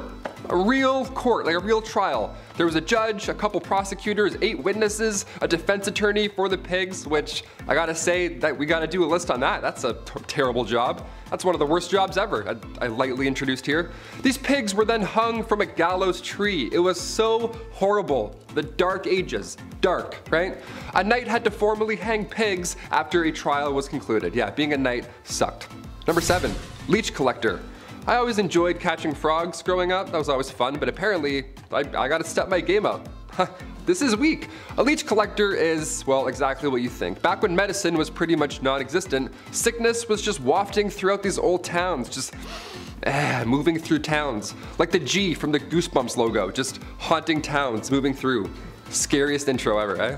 So the solution back in the day was the classic, oh, if you feel sick, maybe try bleeding for a bit, see if that helps. Yeah, they would use horses' legs to lure out these leeches, but most of the time these leech collectors would have to get in and get dirty and just grab them themselves. They would have to swim around and touch as many things as possible. They would make contact with as many leeches as possible. How gross is that? That was the best way to collect them, really. I would have fainted so often, that is horrible. The loss of blood here was obviously so intense, so it was a, horrible job to have. And on top of that, you gotta look out for the same reason they need leeches in the first place. Disease. Yeah, that's still out there. Leech collectors were so common throughout the 18th century that leeches basically were extinct at that point. We almost lost leeches. So close. Number 6, jesters. The earliest accounts of the fool go back to the 11th century, so pretty OG. These fools were hired to liven up the party, dance and be silly, wear pajamas. Most of you have an image of a jester in your head, jumping around on tables, telling jokes. That's actually pretty accurate. Yeah, it was pretty fun. It was one of the best jobs to have, obviously. This title of a minstrel, or a fool rather, it was an honor to have. The fool's payment also was no funny business. That was good stuff. Roland Le Petier, he was like a major jester back in the day. This guy got 30 acres of land from King Henry II. Just here you go. Just show up and fart and be funny. have all this land. That's like a kingdom. You have a kingdom because you're funny and you're silly. He would whistle, jump around, and literally fart on people. On Christmas Day, this guy would come over and just ruin your entire breakfast and just be like, yeah, I have all this land. And then he would take off. It's crazy. You just ruined Christmas, sir. Stop farting on my food and family. Thank you. I would never want to be a jester. They had to also like go into battle and like spread bad news too. It was fun and silly, but they were also royal. They had to do lousy stuff too. Number 5, Bridget Bishop.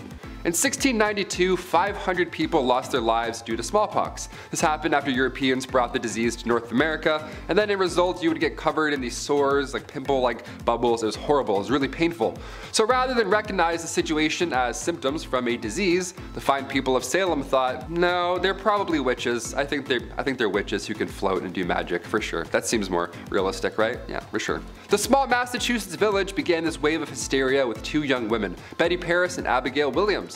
They started to show signs of this disease. They were convulsing, acting strange, obviously being, extremely ill. The village doctor, William Greggs, just said at this point that they were bewitched. He's like, here's a word. And they're like, great, that did nothing. He's like, okay. And then other villagers slowly started to show similar symptoms because, well, that's how science works. But at the time, they believed Bridget was the first ever witch. The reason they kicked off this entire Salem witch hunt was Bridget Bishop and her sickness. So over the next few months, around 150 more were convicted, all meeting their similar horrible fate on Gallows Hill. Maybe it was Bridget Bishop, or maybe it was just rye disease. Yeah. Who would have thunk? Now it's referred to as St. Anthony's fire. You convulse, you experience delusions, everything's similar. It feels like there's bugs under your skin, which is the worst thing I've ever read in my entire life. But these doctors didn't know that at the time. Everyone thought they were all just cursed witches. They were not cursed, they just needed help. It's really just that. Oddly enough, in May 1693, just 1 year later, the Salem witch trials abruptly ended. Huh, weird. Did the town of Salem run out of witches, or did they just run out of contaminated rye bread? I vote the latter. It's probably the latter. Number 4, steal. Don't steal. Please. While it's next to impossible to prove your marriage to somebody back in the medieval days, imagine proving that you're innocent, that you didn't just steal an apple and run it through a village, right? It's also really tough to catch a thief. No alarms, no cameras. It was literally like Assassin's Creed. Just throw your hood up, grab an apple, and then sprint into the woods for 30 minutes and hope for the best. Hope an arrow doesn't go brrr on the way out. That's really it. The markup for stealing was also pretty wild for the time. It kind of had to be. If you stole something worth half a mark in Danish-controlled parts of England, you would be fined 80 times that whatever you stole. So you better be a track star. You better have one of those pole vaults handy, my friend. Each ruler had a different way of dealing with theft. It wasn't all the same. So you may have gotten off lucky sometimes. Sometimes, maybe, depends. Again, I'm talking about a time where people believed in witches. People who made ducking stools. They made fun new methods for punishing one another. So, who's to really say? But depending on where you got caught, you might lose a body part or you might just get a slap on the wrist. The reality is, more often than not, anything over half a mark often resulted in death as a punishment. Number 3, coffins. Now when you hear the word coffin, odds are you're thinking of vampires or, some dude like this in a wooden box, uncomfortable. Coffins in the medieval times are a little bit different. They're outside the front of the castles, these cages. They're usually, hanging off of some dainty, like streetlight looking thing. Usually a crow is pecking away at a skeleton. It's haunting. Those cages are coffins. The victim was placed inside said cage and the period of time they're kept there depends on your crime. Now of course people were left there to die a lot, but instead of sharp metal or a rusty chair, people would burn in the sun and then starve to death until animals or birds finished them off. But here's the kicker. Yeah, it gets worse, believe it or not. While these coffins would be placed in open, hot areas, a lot of the time, more often than not, they would be placed in public areas. So crowds would gather, they would talk and then throw stuff at the victim while they were serving their time day after day. Even though you weren't sentenced to death, the town may just vote otherwise. Number 2, animal witches. Okay, if you have any pets watching this video, get them out of the room. Cover their little fluffy ears for this. I don't want them getting any ideas. One of the craziest things about looking back to the Salem witch trials has to be that animals were also found guilty of witchcraft. Yeah, like a pig went to trial. Actual court. Grown adults would show up for animals. I'm dead serious. They would accuse animals of witchcraft and wizardry. Yep. I wonder what house this pig would belong into. I vote Slytherin. No better sous chef than a golden retriever, in my humble opinion. But to be fair, Airbud played like 9 different sports, so, it could have happened. On the official list of victims from the Salem witch trials, 2 cats were accused, as well as 2 dogs. That's unbelievable. These villagers, their mindset was, if their pet was behaving strangely, it must mean that they're working with witches in the middle of the night. Why, of course, why else? What, are they hungry or thirsty? Pfft, no, they're for sure witches. Villagers believed witches traveled at night not by broom per se, but by riding on the back of their pets. Yeah, it wasn't just dogs either. They thought that witches rode cows, pigs, wolves, dogs, even turtles. Imagine a witch riding a turtle. She would be so late to that cauldron cook-off. And finally, number 1, Giles Corey. So after part 1 and now part 2, we can safely conclude that the Salem witch trials were a bunch of bull. Yeah, a bit of bogus, I'd say. Out of the 27 people who had their lives taken away from them during the 1692 trials, 19 were hanged, 17 passed away in prison while serving their sentence, you know, being a witch and all. But the very last victim, Giles Corey, he refused to plead either innocence or guilty, and the law at the time states that you can't be tried otherwise. So they had to try and punish it out of Giles. They had to try and get him to confess, so that they can take his land. Yeah, they used brutal measures as well. They laid a heavy board on top of the 81-year-old Giles Corey, and then over the course of 2 days, boulders were slowly added, making the weight more and more unbearable. They were hoping at this point that Giles would admit something, but every time they asked him anything about being a witch, Giles responded with the same sentence. He just responded with, "More weight." Yeah, keep them coming, he says. What a champ. After 2 days of this punishment, this excruciating pain, Corey did in fact pass away still in full possession of his estate, which then went to his son-in-law. Now, if he had been found guilty, the government would have taken that from him. So he sadly did the best thing he could have long-term for his family at this point, by not admitting. I mean, he had to deal with some of the dumbest and most cruel people that ever walked Salem. It's pretty much just that, nothing to do with Giles or his choices. It's just, hey, check out how insane this town was. Yep, that's history. At number 10, Groom of the Stool. There were a lot of really horrible jobs back in the Middle Ages. I mean, these people literally took any task you could think of and turned it into an actual profession. From fetching water from the nearest stream to handing drinks to people, everyone had some kind of job. But with that said, some jobs were worse than others, and here's one of them. The Groom of the Stool was a job created during the reign of Henry VIII, where the role was to monitor and assist the king in his bowel movements. They would carry a commode around at all times, waiting for the king to do his business, and they were also tasked with monitoring the king's diet and meal times, and would organize the king's days around his break times. They were also tasked with undressing the king for him to do his business, and it's also been suggested that they would have to, quote, cleanse the royal posterior as well. You know you're well off when you hire someone just to take care of your bodily business. Talk about a crappy job. At number 9, kissing sheets. For thousands of years, one of the biggest threats that people of royal or high status had to worry about was being taken out by their enemies. Monarchs worried about the threat of being poisoned by their enemies, as it was one of the most common methods of offing someone. So they thought of an array of precautions to take in order to prevent being taken out by some kind of spicy death sauce or something. Many monarchs hired tasters to try their food before it was given to the king to make sure it wasn't poisoned, but some monarchs were also afraid of being poisoned through something that they touched. This is why Henry VIII hired someone with a very important job to make sure that his bed wasn't poisoned. The person who was tasked with making the king's bed was also required to kiss every part of his bed every morning.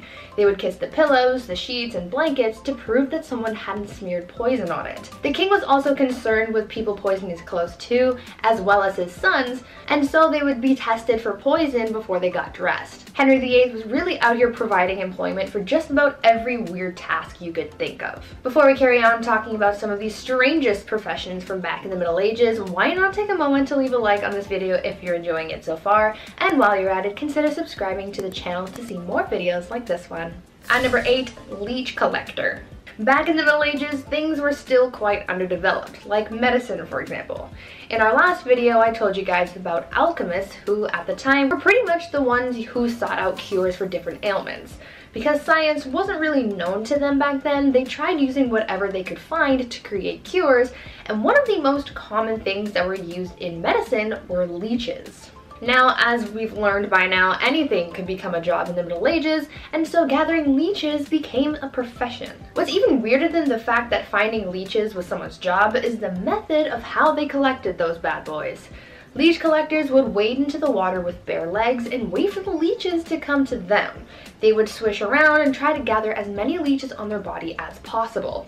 They would then get out of the water and pry the leeches off, putting them into a bucket and selling them to people in town like barber surgeons and other medical professionals. Now, I can't say I've ever had a leech on me, so I don't really know what it feels like, but I can imagine that it's an uncomfortable feeling, so to have a bunch of them all over you must have been a nightmare. Number 7, fuller. Wool was a very important part of life for people back in the Middle Ages. They were able to make all sorts of things out of it, and because it was waterproof because of the natural oils in the wool, it made processing the wool quite easy. But soon people found out that whatever they made out of the wool ended up being quite coarse and frayed easily. They figured that if they removed the oil from the wool, then it would make the overall product a little nicer, which it did, but the oil removing process definitely wasn't pleasant. Back then, in order to get the oils off wool, people called fullers would process the wool by pouring stale urine over it and then stomping on it.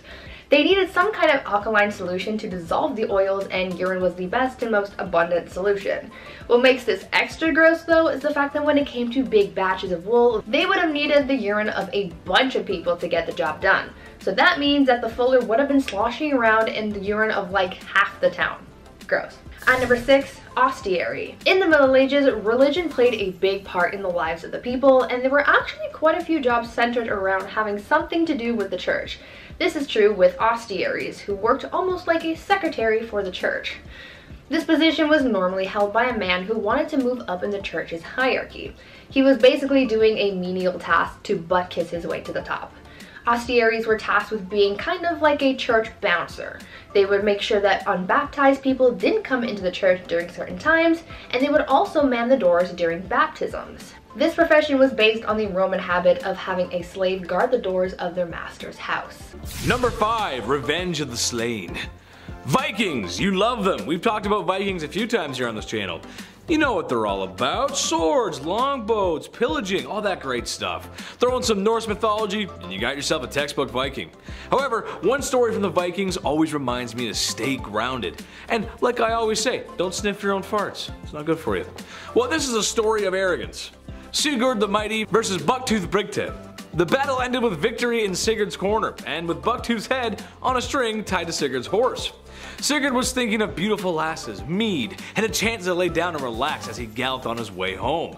The trouble is, the head of Bucktooth had a buck tooth, that's why they gave him the name, and found its way into Sigurd's thigh. Now that wasn't enough to dethrone the mighty warrior, but however, it was enough to get him sick. Very sick, where he would actually succumb to his infection. Ooh, awkward. Number 4, Henry VIII. Divorced, beheaded, unalived, divorced, beheaded, survived. Do you ever get the title of Defender of the Faith for writing a treaty against a heretic and then just starting a religious revolution, creating a whole different church? I know, right? Just to be able to divorce your wife? Did you ever do all this in the name of having a male son? Well, King Henry VIII of England did. Yes, that's right. We talked about him a few times here too. King Henry had 6 wives in total. They were Catherine of Aragon, Anne Boleyn, Jane Seymour, Anne of Cleves, Catherine Howard, and Catherine Parr. He clearly had a thing for Anne's and Catherine. Henry's dad, the 7th Henry, was king because of the War of the Roses, which was incredibly bloody to carry on the Tudor line.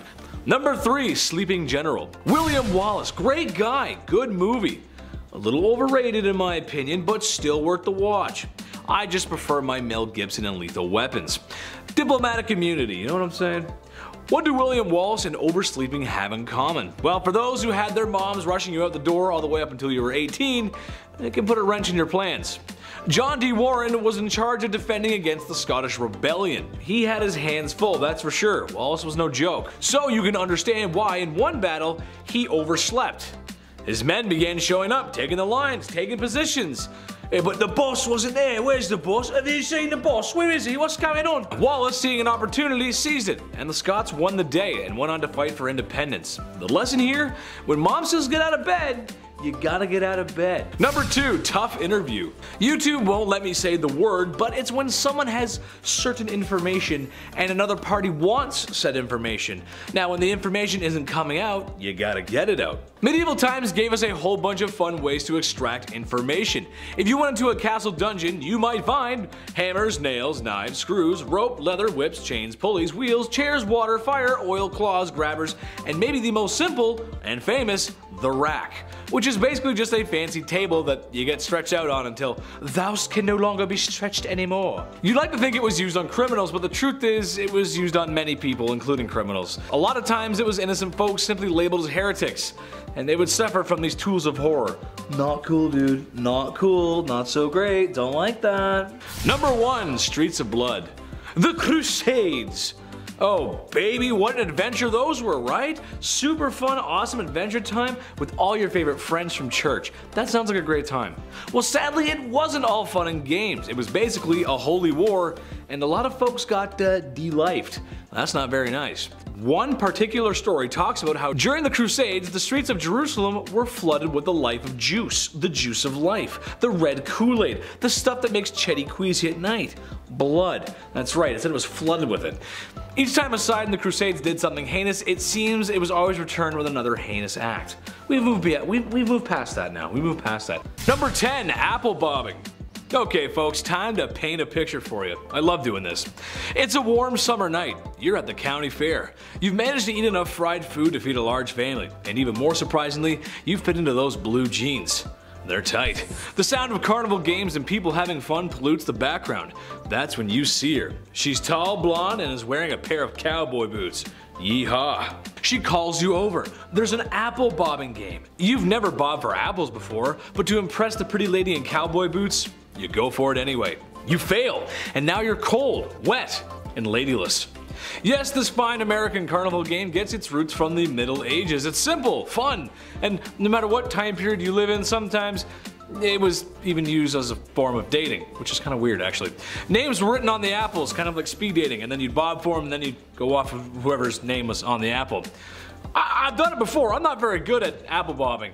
And now I'm just cold, wet, and maidenless. Number 9, Kitty Bonfire. This is the worst.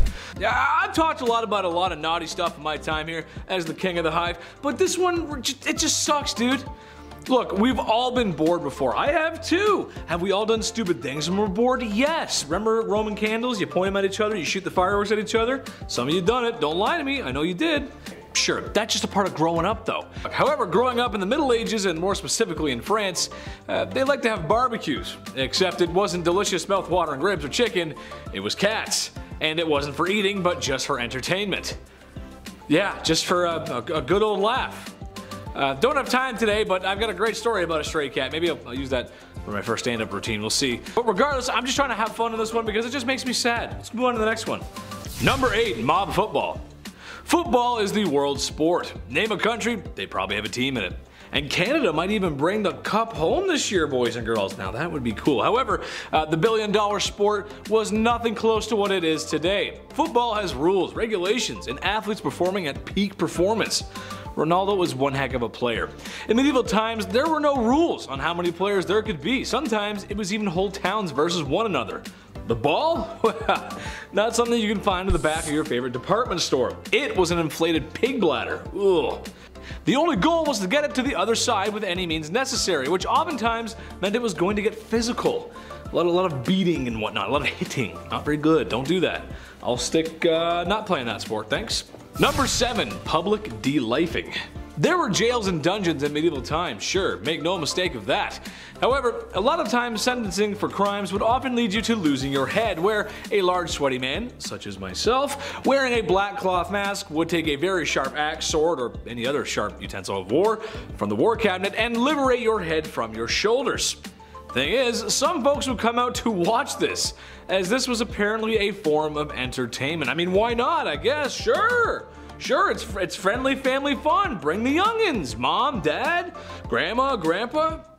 Pack some sandwiches just to make sure you stay out of the splash zone. Yeah, I don't know why they did that. That was pretty common. That's weird. Number 6, Wario shoes. Fashion! I'm not a fashion guy, and I don't claim to be. I don't have the cash flow for it. But one day, I swear, if I got the do-re-mi, it'll be leisure suits and Frank Sinatra every time I sit down to eat a meal. Gotta have those shoes to match that Frank energy. Shoes that say, yes, I'm moderately talented and handsome, and have a great following, but I have some shady connections to the Italian Mafia. Villain energy. Well, what's more villainous than a pair of Wario shoes? Yes, some medieval shoes were big and pointy and sometimes floppy. It was a sign of wealth, class, prestige, and the calling card of a portly Mario doppelganger. Surely you might not even wear these bad boys outside, but that's because you trip and fall, and I wouldn't want to trip and fall out there. I feel like any injury back then is not good for your health. A cut could kill you, you don't want that. Number 5. The Great Charter. Ah yes, time for some peace. Well, kinda.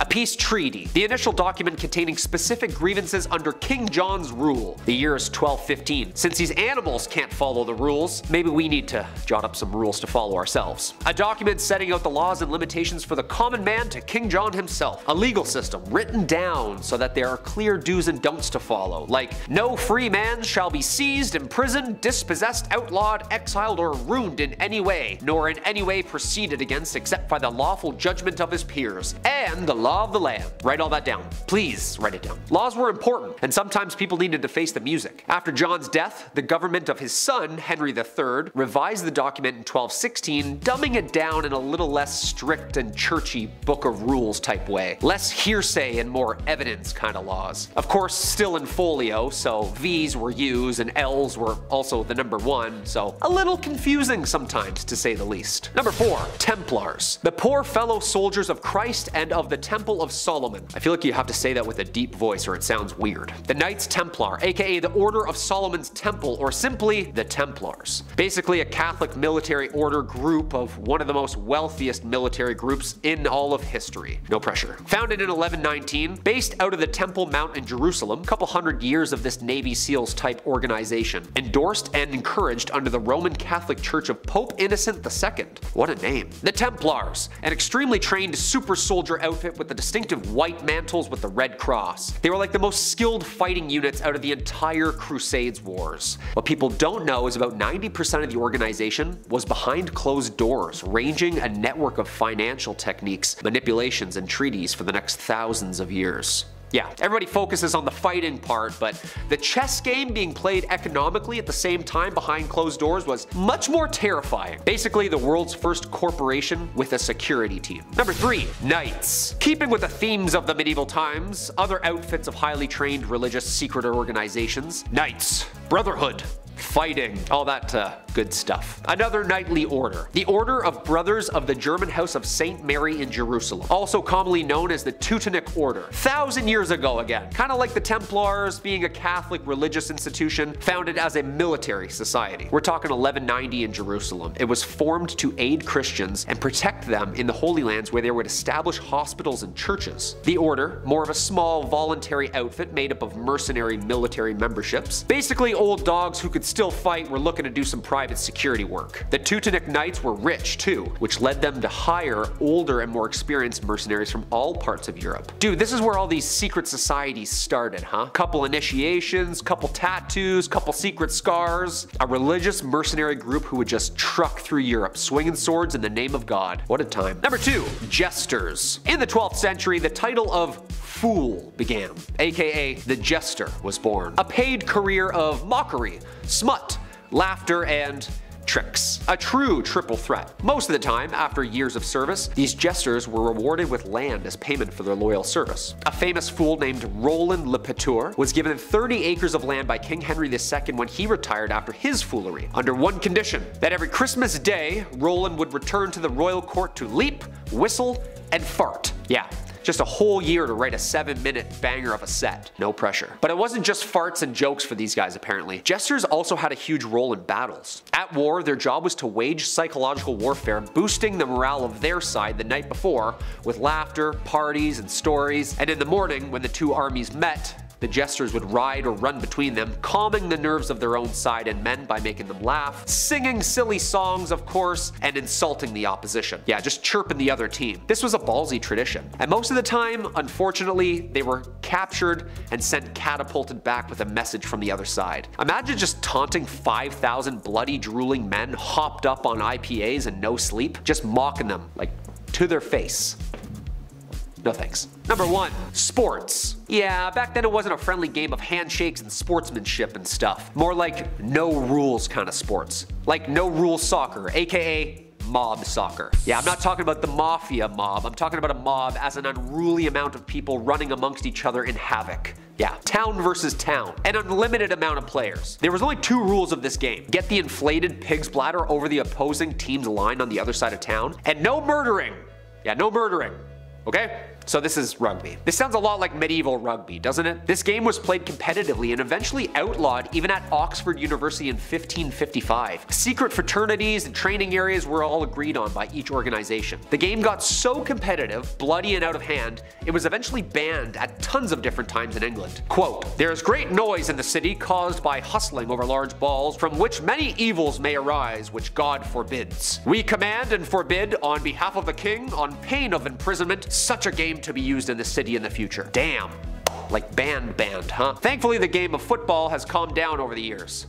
Yeah, right. Just go to a Manchester vs Liverpool game. Number 10, Where's My Mummy? Interior of a Kitchen, Oil on Canvas, by Martin Drolling, was painted in 1815 and depicts shades of browns, tans, beiges, and golds that were remarkable of the era. Where did he get these colors, some had wondered? Well, good old Martin had a little help from the dead. Mummy Brown was appropriately named as it was made up of, you guessed it, ground up mummies. From the 16th to the 19th century, many painters favored the pigment, and it remained available well into the 20th century, even as supplies dwindled. Egyptian mummies are rare nowadays, not because a few survived thousands of years in their tombs, but because few survived the aesthetic and cannibalistic demands of Europeans. Eating Egyptian mummies reached its peak in Europe by the 16th century. Mummies could be found on apothecary shelves, either in broken shards or ground into powder. So why did these nutcase Europeans believe that there was medicinal value in a mummy? Bitumen. Abundant in the Middle East, where formed in geological basins of the remains of tiny plants and animals, it could be semi-liquid or semi-solid. It is viscous when heated and hardened when dried, making it useful for broken bones and rashes. Supposedly, bitumen with wine cured chronic coughs, and combined with vinegar, it'll dissolve clotted blood. Other uses included the treatment of cataracts, toothaches, and skin disease. Because of the stickiness, it was called mum or mumia. You see where the mix-up is coming in? So when the invasive colonial Europeans saw the black stuff coating these ancient remains for the first time, they assumed it to be that valuable bitumen, or mumia, they'd heard about. They were quick to start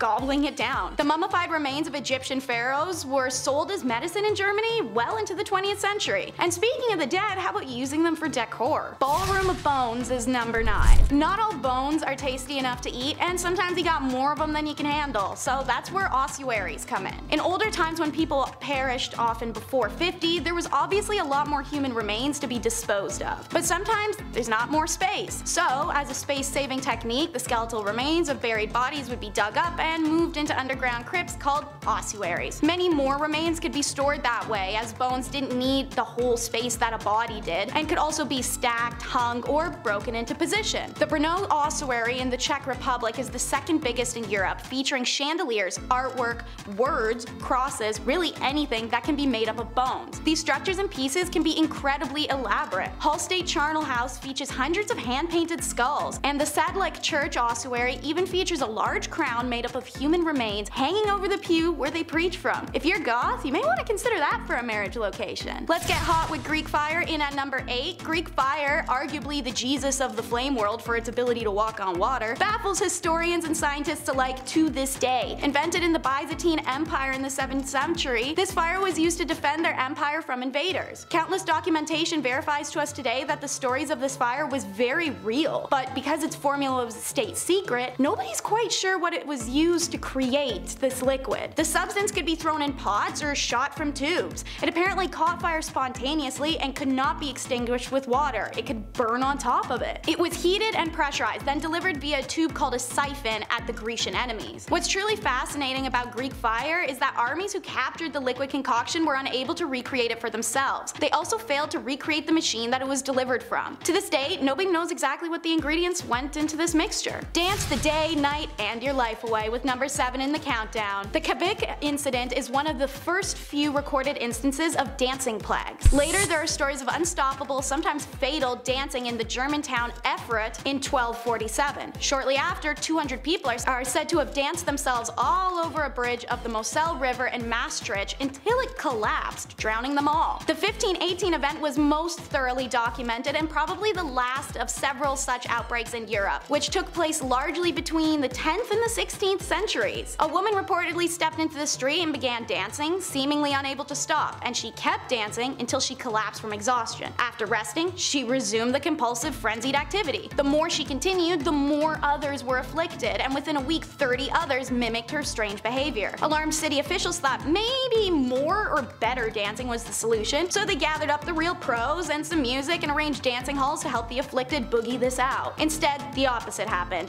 and now as many as 400 people were consumed by the dancing compulsion. A number of them died from their exertions. In early September, the mania began to abate, and that's the last we know of this phenomena. So what is this plague, and why were all these people dancing themselves to doom? Well, the explanation at the time was the usual stuff like demonic possession or your blood was too hot. Modern day, it's likely because of ergot poisoning from molding rye flour used to make their bread, as it's been known to cause hysteria and convulsions. To this day, hundreds of accounts of dancing plagues are found recorded in Dark Ages, but we have no explanation as to why. I don't see dead people, I see green people. The Woolpit alien children are number 6 in our countdown. 2 English chroniclers reported a story from the 12th century that villagers of Woolpit discovered 2 children, a brother and sister, who had green skin and spoke an unknown language. The children were quickly taken to higher officials, Richard D. Colnay's house, where he attempted to communicate and failed. The children also refused to eat for days on end until seeing green beans in the garden, which they ate straight out of the ground. They stayed with Richard long term as he converted them to a normal diet, and they started to lose the green pigmentation. Obviously, after time and growth, these children learned English, and when they were asked where they were from, they told Richard, "We are inhabitants of the land of St. Martin, who is regarded with peculiar veneration in the country which gave us birth." They further explained that where they were from, everything was green, and they had been tending to their father's animals that they followed into a cave. Emerging out of it, they found themselves in Woolpit. "The sun does not rise upon our countrymen. Our land is little cheered by its beams. We are contented with that twilight which among you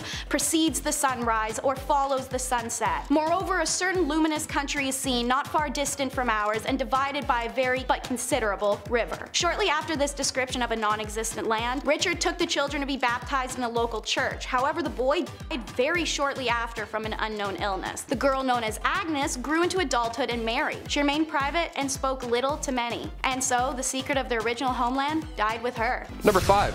Groom of the stool. Nowadays, higher ups in the office, they have assistants, to grab your coffee for you. Maybe they answer some phone calls, keep the business running while you're off, doing your businessman stuff. Assistants are vital today.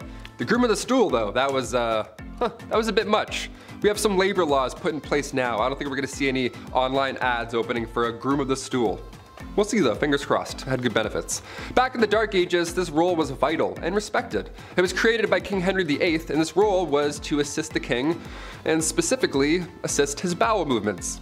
You had a box that you carried with you at all times. That's where the magic happened. The dark magic happened in this box. You would literally follow the king around until he needed to go to the washroom, until he needed said box. Porta potties weren't a thing back then, and there's no way you're going to catch that king squatting in the woods. In fact, you wouldn't even catch that king wiping his own behind. That chore was also reserved for the groom of the stool. Yeah, lucky you, right? In this stool, you would have water, towels, a wash bowl. The whole setup would be in there. You're probably thinking, Taylor, which poor soul had to be stuck with this role? A prisoner? Somebody who lost their sense of smell, hopefully? No, only sons of noblemen could take on this role, and in doing so, they also gain access to every room in the castle, tons of clothes, any bedchamber furnishings, you name it. And of course, a high pay. Always helps. Thank God. That's maybe the worst job in history. Maybe. We're almost there, you'll see. Number 4. Divorce lawyers. If you've seen Game of Thrones, you've heard of trial by combat. That was the norm back in the day, you know, you fight for your freedom, that's great. But what about divorce by combat? What in the Mr. and Mrs. Smith is happening? Was this real? I can't believe this. If you and your significant other weren't getting along in the Dark Ages, instead of, you know, dishing out thousands on couples therapy and signing all that paperwork and getting it done with and going your separate ways, no, instead they would battle each other, like combat. It was an organized event too. It had restrictions in place for the husband. It's pretty hilarious to think back on. Like the husband would have to stand in a hole with one hand tied behind his back, while the wife ran circles around this hole with a sack full of rocks. A sack full of rocks, how intense is that? That's why you don't cheat in the Dark Ages, Lancelot, okay? Just take the barn, take the horse, take it all, I quit. Get me out of this hole, untie me. Number 3, toshers. Toss a coin to your tosher, here we go. This was one of the worst jobs back in the day, and it wasn't even a legal job. Shh, don't tell. If you don't any toshers, keep their secret, you know? Early 19th century London, I know, a little more modern here, but definitely worth a mention. These toshers would spend all their time in sewers below London trying to find coins or valuables that have been just accidentally washed away.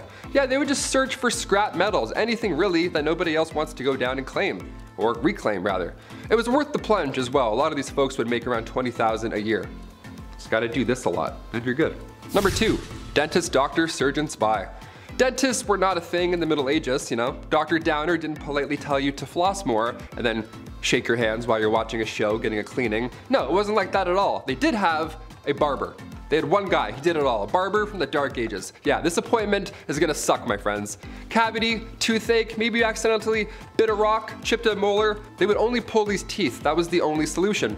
Barbers were responsible for cutting hair, pulling teeth, bloodletting, you know, the classic 3-in-1 appointment we all have to do every month. Doctors were seen throughout history and they've seen a lot of horrible stuff. Back in the 1500s, patients were walking in with an arrow sticking out of their legs. Yeah, instead of cutting the tip off and pulling the opposite way, the arrow remover would come in and then, you know, cut into the injury, opening it more. That's always great. And then you would hold it open and then you'd pull the entire arrow back out of your leg. Yeah, what a fun job. Or chest. Wherever the arrow went, you had to figure that out. This poor soul. And finally, number 1, the rat catcher.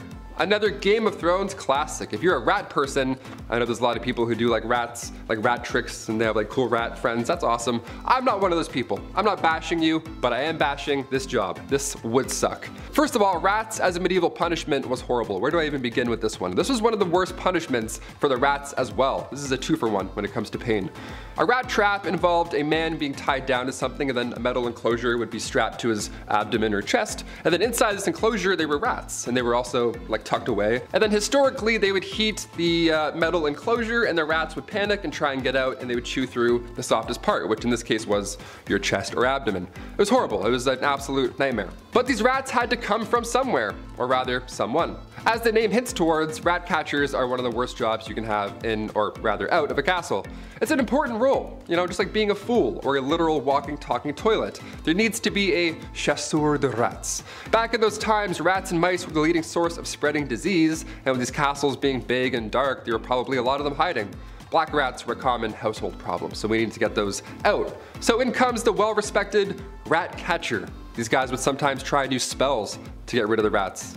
Wasn't always helpful, wouldn't work. More often than not, didn't work. So poison powders were the next main trick here. Also the Pied Piper, he was an OG. Historically, he would do a musical number to exterminate your pets. If anything, he should be getting a bonus. Any rat catcher, actually, today or back in the Dark Ages, you deserve a bonus, my friend. You're a brave soul. Number 10, medical treatment. Honestly, up until about 1945, medical treatment methods were just awful. Like, you'll find out later in this list, infections were pretty serious. We also know that there was some quackery afoot. Doctors gave treatments that worked and some, well, they just didn't. I however think the worst of the worst was surgery. Any surgery, no anesthetic. Okay, so maybe someone removing a boil might not be that bad, but a very common procedure back in the day was amputation. Whether it was a grievous war injury, sickness, or an accident, when a limb needed to be lopped off, it was going to suck. Bone, muscle, arteries, tendons, just, oh boy, all the juicy stuff that makes me lightheaded. And what makes all the horror fans shriek at night, with delight. Say what you will about healthcare now, but just be thankful it ain't that. Number 9, body carrier. Go to school, get a job, work, and live. It's simple. Here in the Western world, you got options. Maybe you want to be a doctor, a pilot, or maybe even a lawyer. Johnny Depp needs your help right now. So maybe be a lawyer. Call him up. Say, Johnny, I can help you. Well, someone who could have used the help was the body collector. During medieval times, diseases were a big problem. The main culprit, of course, being the Black Plague. Folks were going belly up left, right, and center. The body collector's job was to literally collect the people who perished in their homes and the streets and bring them outside the city. Boy, what a lovely sight, and like I said, the corpses were carried outside of the city. What's more disturbing than that is it was done because there was no space to bury them. Too many. And for them, they didn't think it was an issue of germs and hygiene. They just did it because there wasn't enough room. Ugh. If you want to ruin your lunch, Google search images of Black Plague symptoms. Yucky. No good. Gross. Don't like it. Number 8. Ill-equipped. On more of a macro scale here, but back in medieval times, if you were a peasant, you were expected to fight for your lord whenever called upon. Whether that's resisting foreign invaders or fighting the neighboring towns, whose lords didn't show up to your lord's birthday party. That was a good joke, Adam wrote that one. You had to be there, whether you wanted to be or not. Joining up with the army in modern times could lead you to learning useful skills and could be a great career choice. It could be. But back then, the lords who forced you to fight for them were just terrified of you, so they taught you nothing, supplied you with no weapons, forcing you to use whatever farming tools really you had at home. And your military camps were so basic, more people probably bit the dust from getting sick than really going into battle. It wasn't a good time, I can tell you that. Number 7. War of the Bucket. One could make the argument that war is useless, pointless, an act of brutality and waste. Well, 2 towns in Italy would tell you to move out of the way because somebody stole our bucket. Yes, that's right. To make a very long story short, at this time and place in Europe, there was a ton of political strife, especially due to the Pope and the Holy Roman Emperor. All this nonsense boiled down to 2 towns, Bologna and Modena. Sounds like baloney, but I think it's Bologna. Anyway, the towns were close and supported different political beliefs, one supporting the emperor, one supporting the Pope, and they were feuding. And eventually, they would go to war over a stolen bucket. Except actually during my research it turns out the bucket may have been stolen after the war was over. It kind of gets a little muddy there because it's a long time ago, but the point still stands. They were fighting for nonsensical reasons, not very nice. Number 6, the fashion police. You're wearing stripes. Ew. Don't you know polka dots are in? No, it was more like you're wearing stripes. The garment of the devil. Get him! Call the guy who gets rid of people. Yes, wearing stripes could lead to your demise. In 1310 in the French town of Rouen, a local cobbler was condemned to the end simply because he'd been caught in striped clothing. In 1295, Pope Boniface, nice name, the 8th issued a papal decree banning religious orders from wearing any type of striped clothing. From the year 1250, the only people who could be caught wearing stripes were the ladies of the night, lepers, and cripples, as sort of a rebellious way of showing they were outsiders. How very punk. And I'm kind of wearing stripes right now, so uh-oh, call the medieval police, uh-oh. At number 5, bear leader. Now here's a really strange job from the Middle Ages, which sounds both terrifying but also kind of cool. Back in the Middle Ages, blood sports were all the rage. Many of the monarchs who ruled during this time were obsessed with watching blood sports, which honestly kind of explains a lot, but that's besides the point. One of the most popular blood sports was bear baiting, which involved making a pack of dogs fight a bear. Sounds gruesome, but it also begs the question, well, where did you get the bear? Well, that's where bear leaders came into play. For bear leaders, their whole job was to lead bears from village to village so that they could participate in blood sports. Now it sounds super dangerous because, well, we're talking about a big bear, but imagine how much of a flex that would be to say, yeah, I wrangle bears for a living. Like, how cool would that be? Now that's something to put in your Tinder bio. At number 4, the piss prophet. As we all know, medicine wasn't all that advanced in the Middle Ages. There were no actual doctors, and the people you would have visited if you were feeling unwell were the same people who doubled as barbers, so I don't know how accurate their medical diagnosis would be. In medieval England, people didn't really know much about health, and many people were known to get diagnosed based on their pee.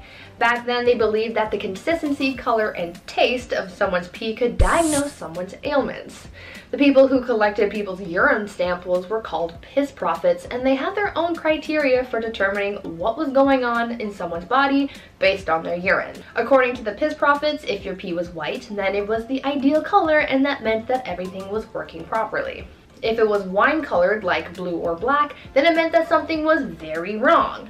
And if it was green, then you were basically on your last leg and you should probably get your will in order. Now, I'm not sure how accurate these readings actually were because medicine was basically non-existent back then, but they tried their best with what they had, I guess.